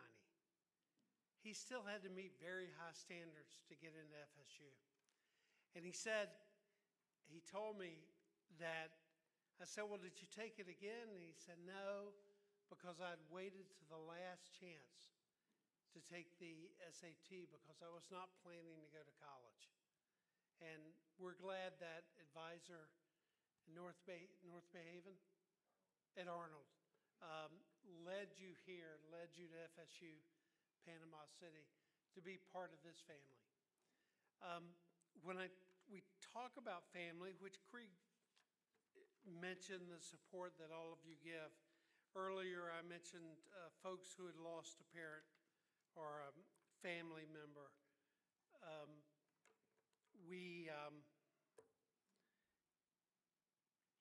I do not believe that I got everyone, and I would also ask you to keep Matt Chafin in your thoughts and prayers.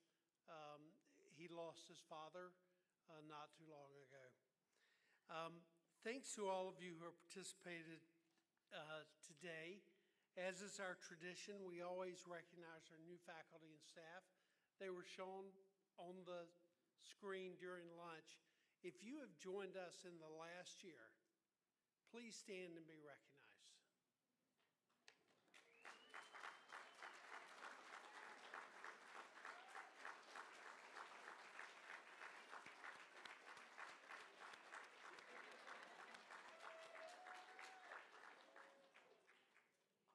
You know, I always love this event. We plan for the future, have a little fun, and get ready for the academic year.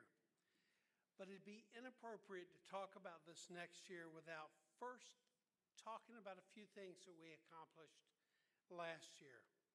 The list is way too long for me to mention everything, but here's a few highlights. We started the 23-24 academic year with record enrollment. I'm going to go ahead and jump ahead and tell you we're going to break that record this year. Congratulations to each of you. We took on a new venture, the Collegiate School at FSU Panama City.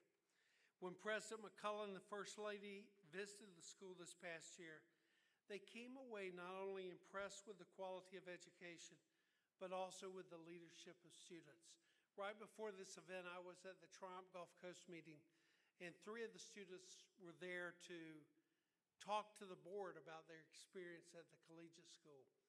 I was so proud of the student government president who, as she finished, she said, oh, and by the way, she was talking to leaders of industry, political leaders. She said, by the way, her name is Derry Ellis.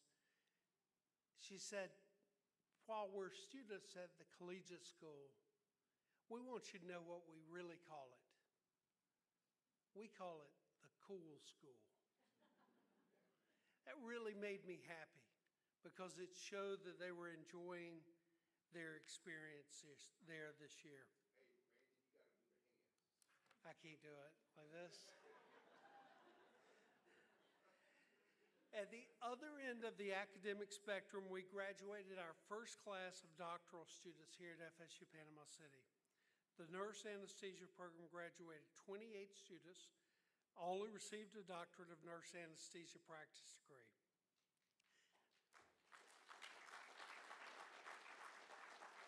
It gets better, though. It gets better. You know, if I get an email from the president and the provost, both in a day, I know something's wrong or something's really good. But when they had a 100% pass rate on their board exams to allow them to practice as an anesthetist, you know that was a great day.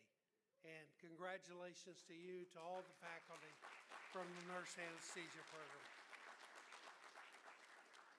We finished our second year of financial planning at the undergraduate level, our third year of public health.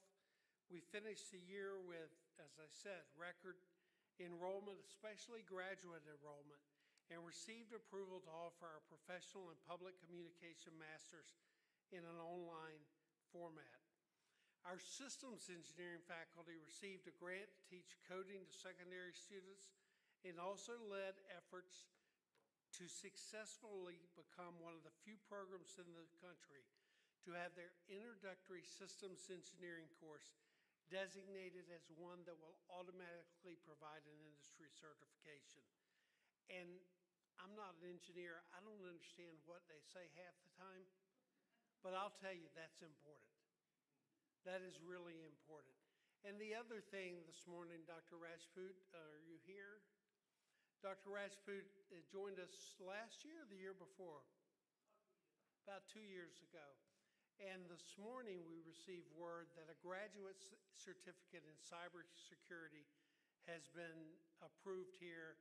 Want to thank you, Dr. Rajput, and thank you, Dr. Hadi, for your work on that. Our programs develop close connections with the community. More than 95% of our students graduated with a job or go directly into grad school. Industry partners marvel at the quality of our students. We're proud to be part of the Inspire program, which will clearly cause significant growth on our campus. You've all heard about the Ascent and Estuary programs. Thanks to all of you who are working in those programs. I could go on, but what we really do here is to make sure we're doing stuff for the students. We saw a lot more student activities, including intramural beach volleyball and kickball. We also have some new musicians here on campus that I think I may need to ask for a royalty of their future earnings. And 2 years before the Tallahassee campus, we started our intercollegiate esports team. We not only became a member of the Peach Belt Conference, but finished as runners-up in the Champions Division in Overwatch. You bet. It was a great year, but this year will be even better. We're working on new degree programs. We hope they will include a new interdisciplinary medicine undergraduate degree and a new nursing degree in a few years. Both of these will be perfect fits with the new FSU health program. We're also working on building possibility of opening and building a new ECAP clinic in Tallahassee, where our Tallahassee students in our nationally recognized ABA program can get their clinical hours. We're working to offer face-to-face classes in financial planning and hope that will be done in the near future in Tallahassee. Our face-to-face classes here will start this semester. As I talk about where we've been and where we're going, I hope you can see the importance of being engaged through the community and the region, from the K-12 level to working with industry on research matters. We've talked about this before. Our area, and when I think of our area, I think of everything between this campus and Doak Campbell Stadium in Tallahassee. It's an area I grew up in, an area I'm proud to have called my home and still call my home.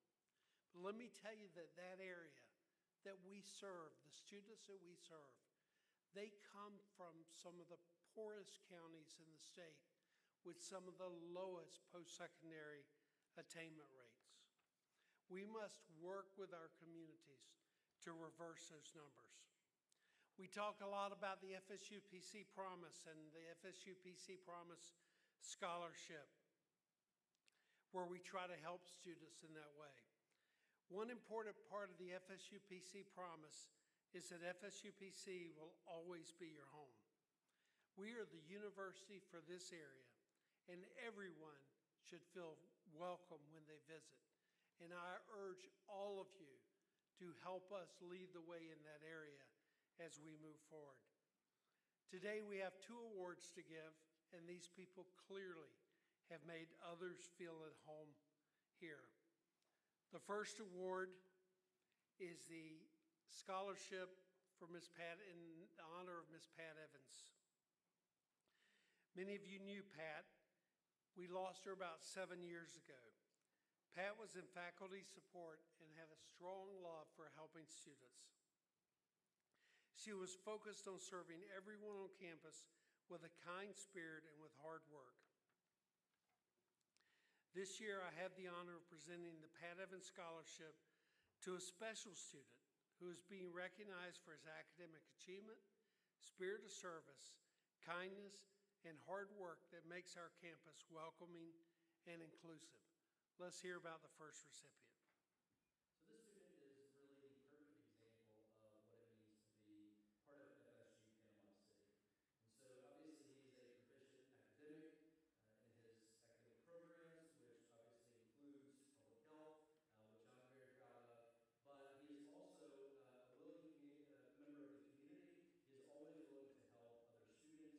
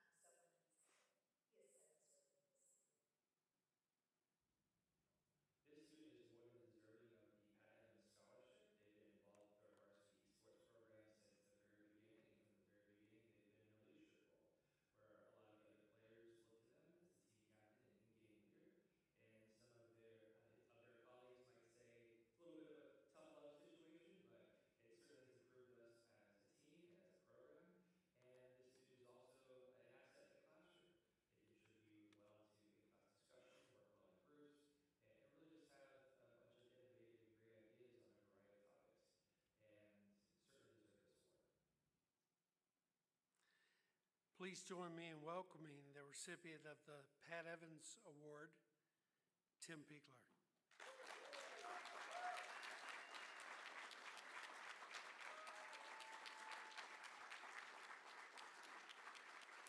Now, as Tim's coming up, I want you to know we have this really nice certificate for you.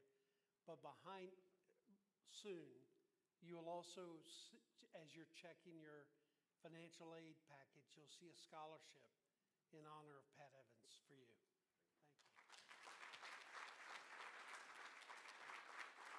Thank you.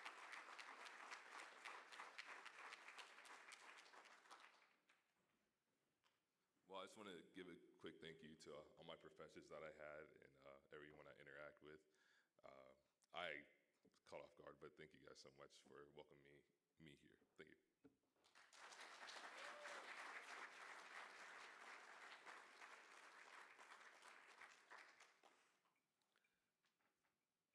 Early in my term, it was actually 8 years ago, I read a letter from someone where this person said, you know, we may have a dean, but Alfred is our mayor. So that year we established the Alfred L. Still Spirit of Service Award. This award is given to an employer or employees who have demonstrated exceptional service and dedication to FSU Panama City. Join me in welcoming our friend and our mayor, Alfred Steele.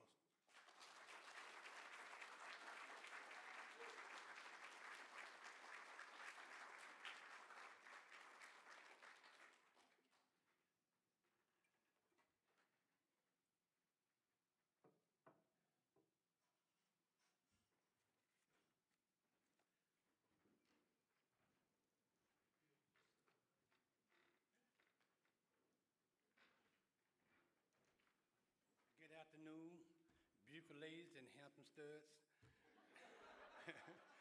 I want to, just say that I love everybody, and everybody know I love them, and that it's just an honor just to be here among beautiful people, and I love to see people smile, and I love to tell people that I love them, because when you're gone, you can't hear it. But let you know that I love you, and that the Lord Jesus Christ loves you, and that, everything gonna be good. Let's hear a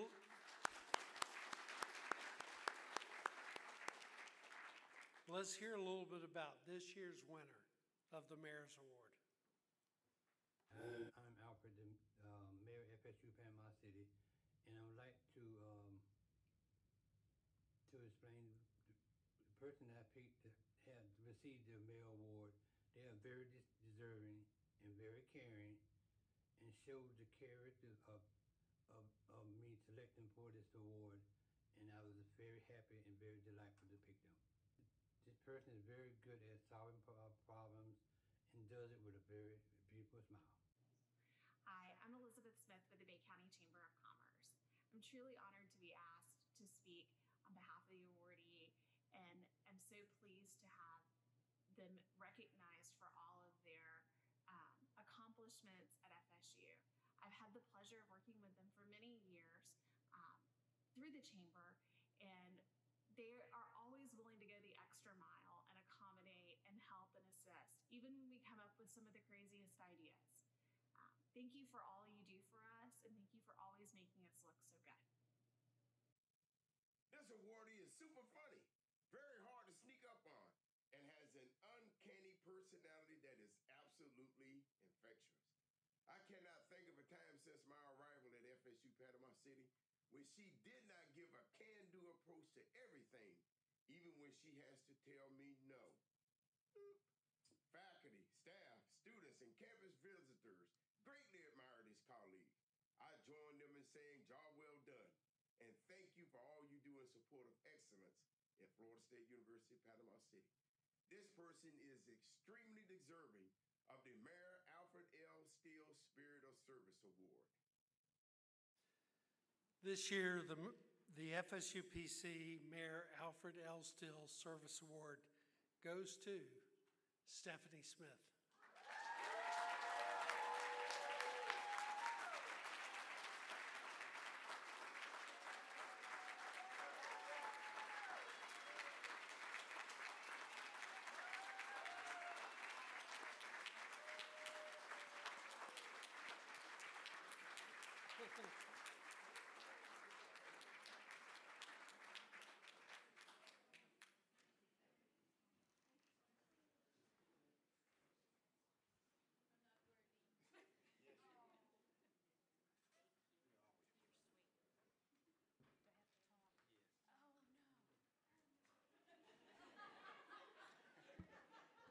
I just, That way you don't have to be hidden by the podium. I just want to say I'm not worthy. This is the man right here. So, and Dr. Clark gave it away when he said he couldn't sneak up on me. I can always hear his shoes come down the hall. But I want to thank you. Thank you. Go ahead, Mama. Is it turned the right way?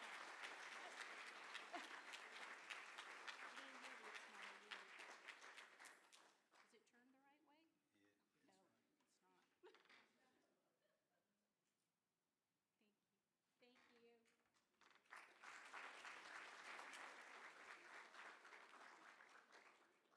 Now, congratulations to both of you. Stephanie, thank you for all you do here at FSU PC. Now for our final guest of the afternoon.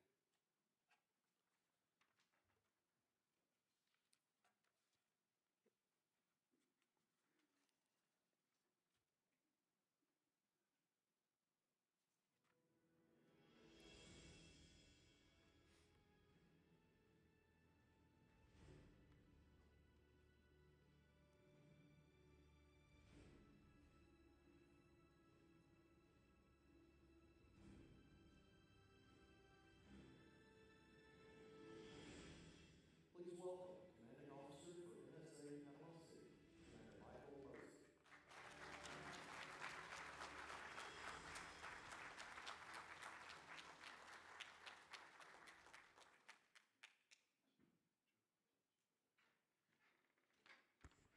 Good afternoon, everyone.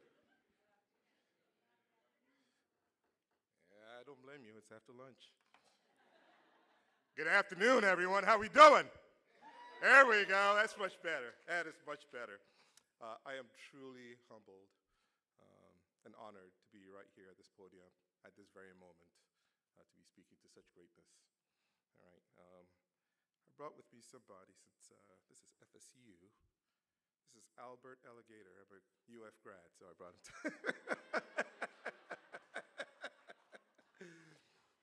All right. Mrs. Abam, Mr. Nikwe, Dr. Beeland, Mr. Tutuani, Mrs. Pereira, Mrs. Duchesne,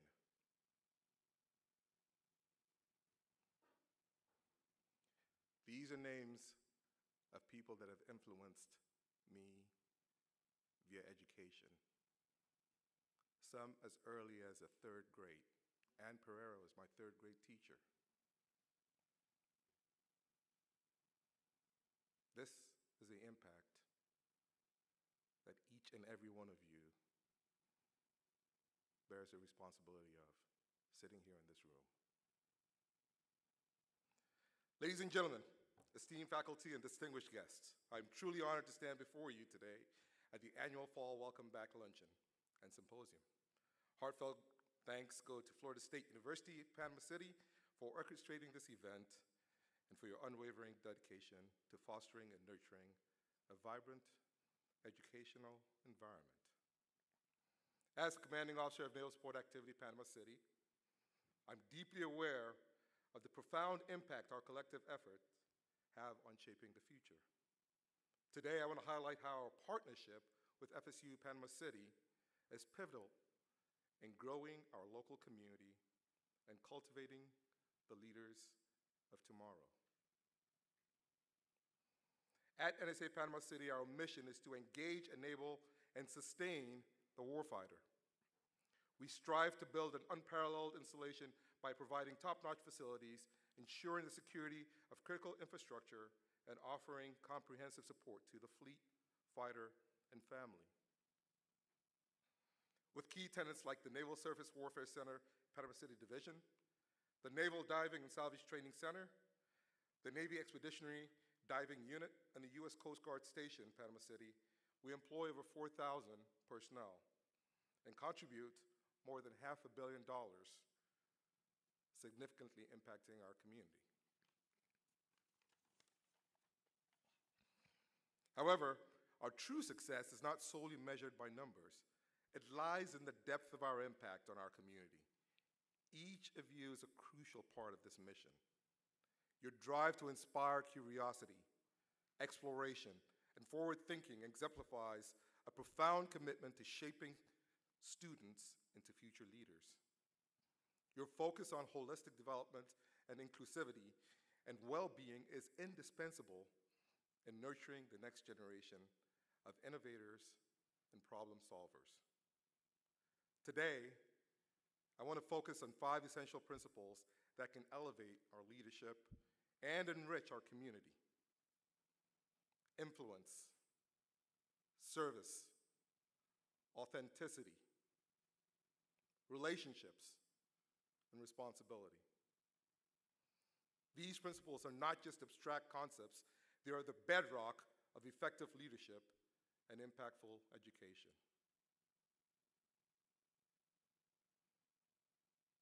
I don't stand here as a professor with a PhD, nor do I stand here with any premise of being the most intelligent individual out here.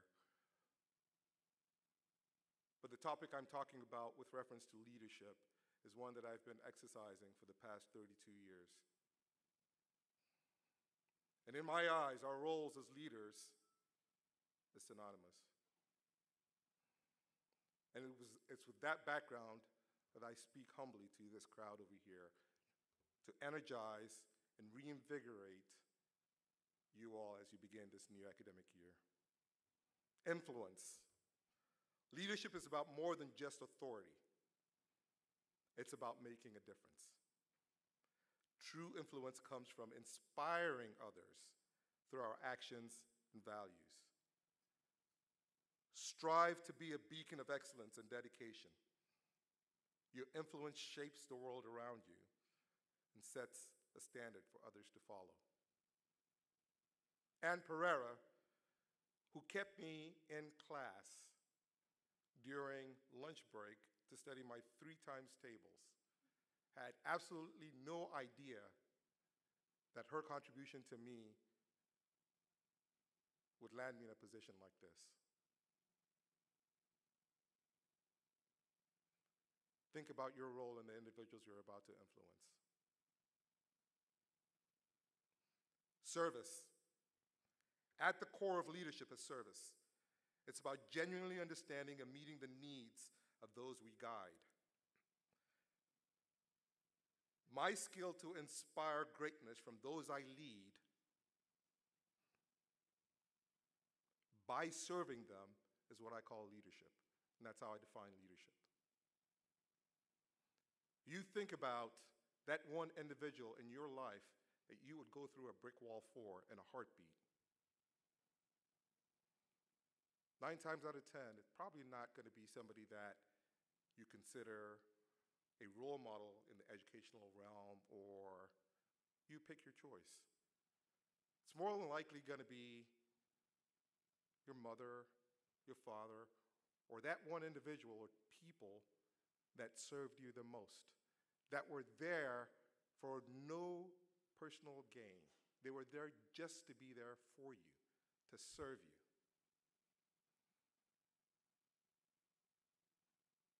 I would go to the world's end on my mom's behalf. Even though she spanked me, even though she punished me, she was there for me for everything. That is what I call the true attributes of servitude. And as influencers for that next generation, the generation that we are charged and empowered for training, it is critical that we realize that we should be treating them as such, being of great service to them through servitude. Authenticity. Authenticity means leading with integrity and consistency. It's about being true to yourself and your values, which builds deep trust and respect. When you lead authentically, you foster genuine connections and inspire others to do the same. We all have traits that are learned traits. We all pick up things along the way. We all pick up styles as we move along. But what makes us truly effective is by ingesting, understanding what it is that we pick up, and making it our own to be able to authentically lead, teach, impart knowledge. Relationships. Building meaningful relationships is vital. We've got to connect with others on a personal level, find common ground, and foster a sense of community. We've got to celebrate achievements and reward progress. These efforts create a supportive environment where everyone feels valued and motivated. I know we have large classes, and so it's impossible to say within a term or a semester we're going to get to know everyone. But we have tools at our hands to pick up the nuances that are the so-called cheat codes for the people that we're charged with influencing. Consider it speed dating, right? You get in front of somebody and all you're doing is trying to figure out how you can get to their heart as quick as possible. As you take your podiums this next semester, make it a point to speed date each of your students. Try to figure out how it is that you can connect and have a meaningful connection in such a way that they're ready to glean whatever information it is that you're willing and going to impart to them. Communication, bedrock of everything, right? The burden of understanding lies with the leader. So as professors, if you have students in your classroom and they're not getting it, I provide to you this tool. Get to know your people. Get to find what their cheat code is. Understand the barriers that exist between yourselves and them, and maybe in the environment, and make it your charge to press on through to give them the ability to understand. Responsibility. Leadership comes with a profound responsibility. It's about being accountable for our actions, their impact on others as well. Embrace the responsibility of setting an example, taking ownership, and striving for excellence. Balance your personal and professional lives to ensure that you fully represent and present a supportive persona. Your commitment to this balance enhances your ability to guide and uplift those around you.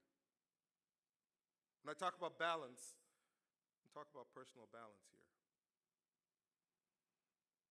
As a sailor, as a commander with sailors that work with me on the installation, I know from personal experience, I went into work every single day with the intent of doing the best I could professionally. Now, if the dog ate my homework, or I had road rage en route to work, or something happened before I got to work, those were the distractors. Those were the detractors from my ability to do my work to the best extent possible. As educators, I implore you to exercise balance, and that way you can be the best version of yourself the minute you take the podium.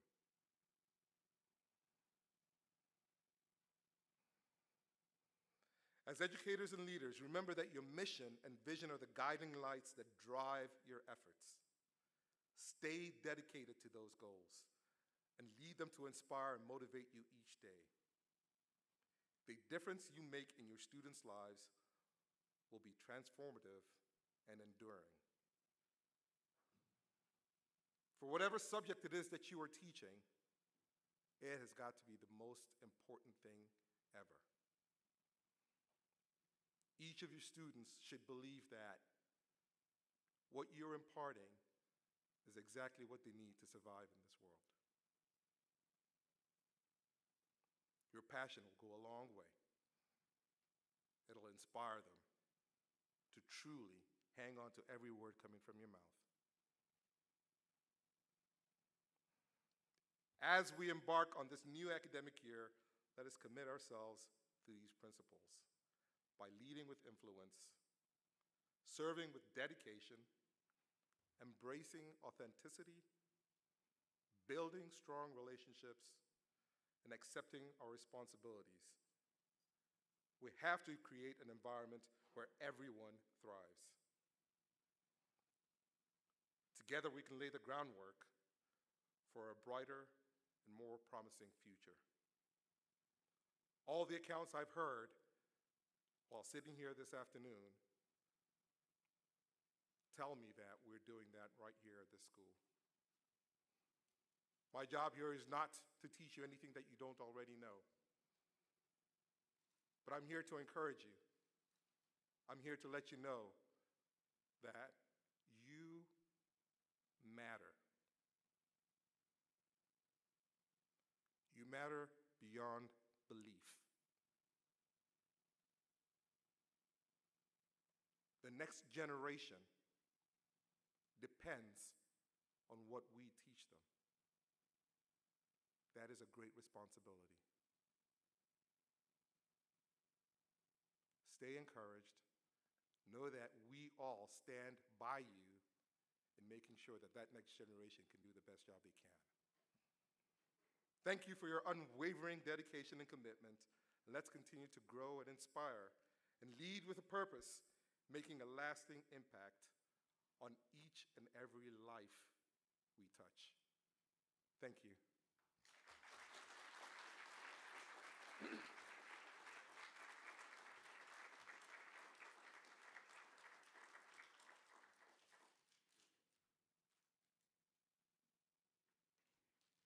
Thank you all, appreciate it. Let's give another big round of applause to Commander Mosey. I love this guy, and I cannot thank him enough for his unwavering support of Florida State University, Panama City. He is only a phone call away, and so many of our students intern there. And now as we prepare to close, I want to say, I know it's been rather long, but I want to say thank you again to Dr. Wilfred Maris for that very interesting story on bees. And I was telling Commander Mosey, he said, I don't know the difference between all those honeys. I said, you got to try the Tupelo honey. That stuff does not crystallize after a few months. It can stay there for years, and it's not cheap. I also want to say thank you to Ms. Gina Littleton. She had to leave, and remind you that you will receive an email. Each one of you will. Hopefully you will contribute to the campaign. It is a 1-week campaign. So, and our goal is 12,000. We met our goal of 11,000 last year. Also, Susanna, thank you again. I didn't get my new name tag. Summer went past the dean's office, so maybe we'll get it soon. Or maybe we haven't even ordered them. I don't know. Dr. Frank, I will be in touch with you. I don't have to go through JT anymore. We brought Larry Yazzie here last year, and I didn't know who the person was, so I went through the provost's office. There's been a lot of interest in bringing Native American events here to FSU Panama City, so we would definitely tap into you as a resource. And to my musician friends, wow, job well done.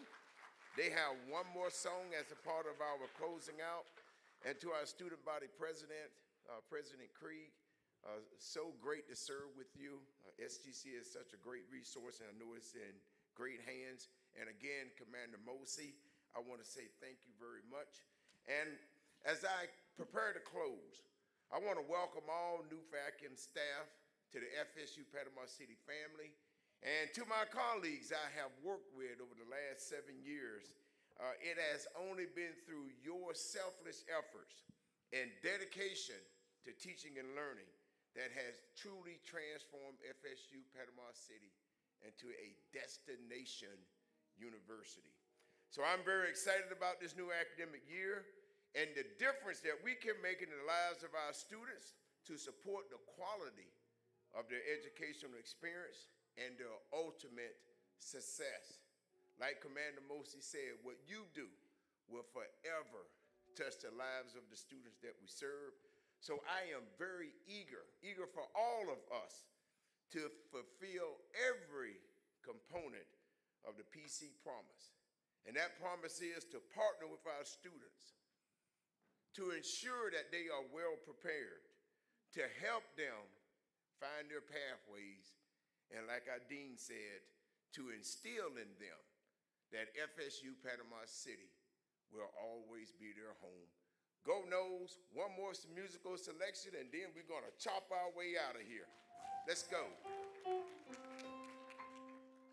Remember to have fun, because we are.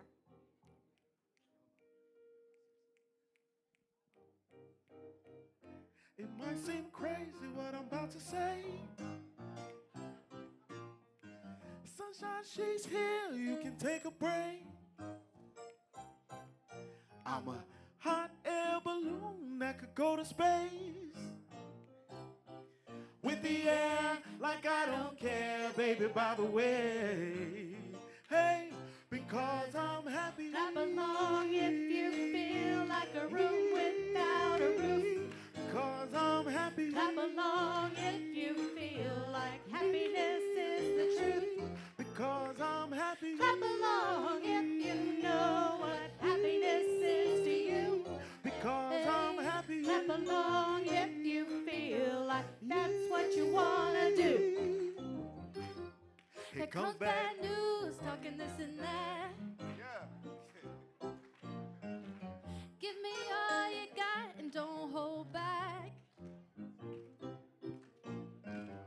I should probably warn you, I'll be just fine.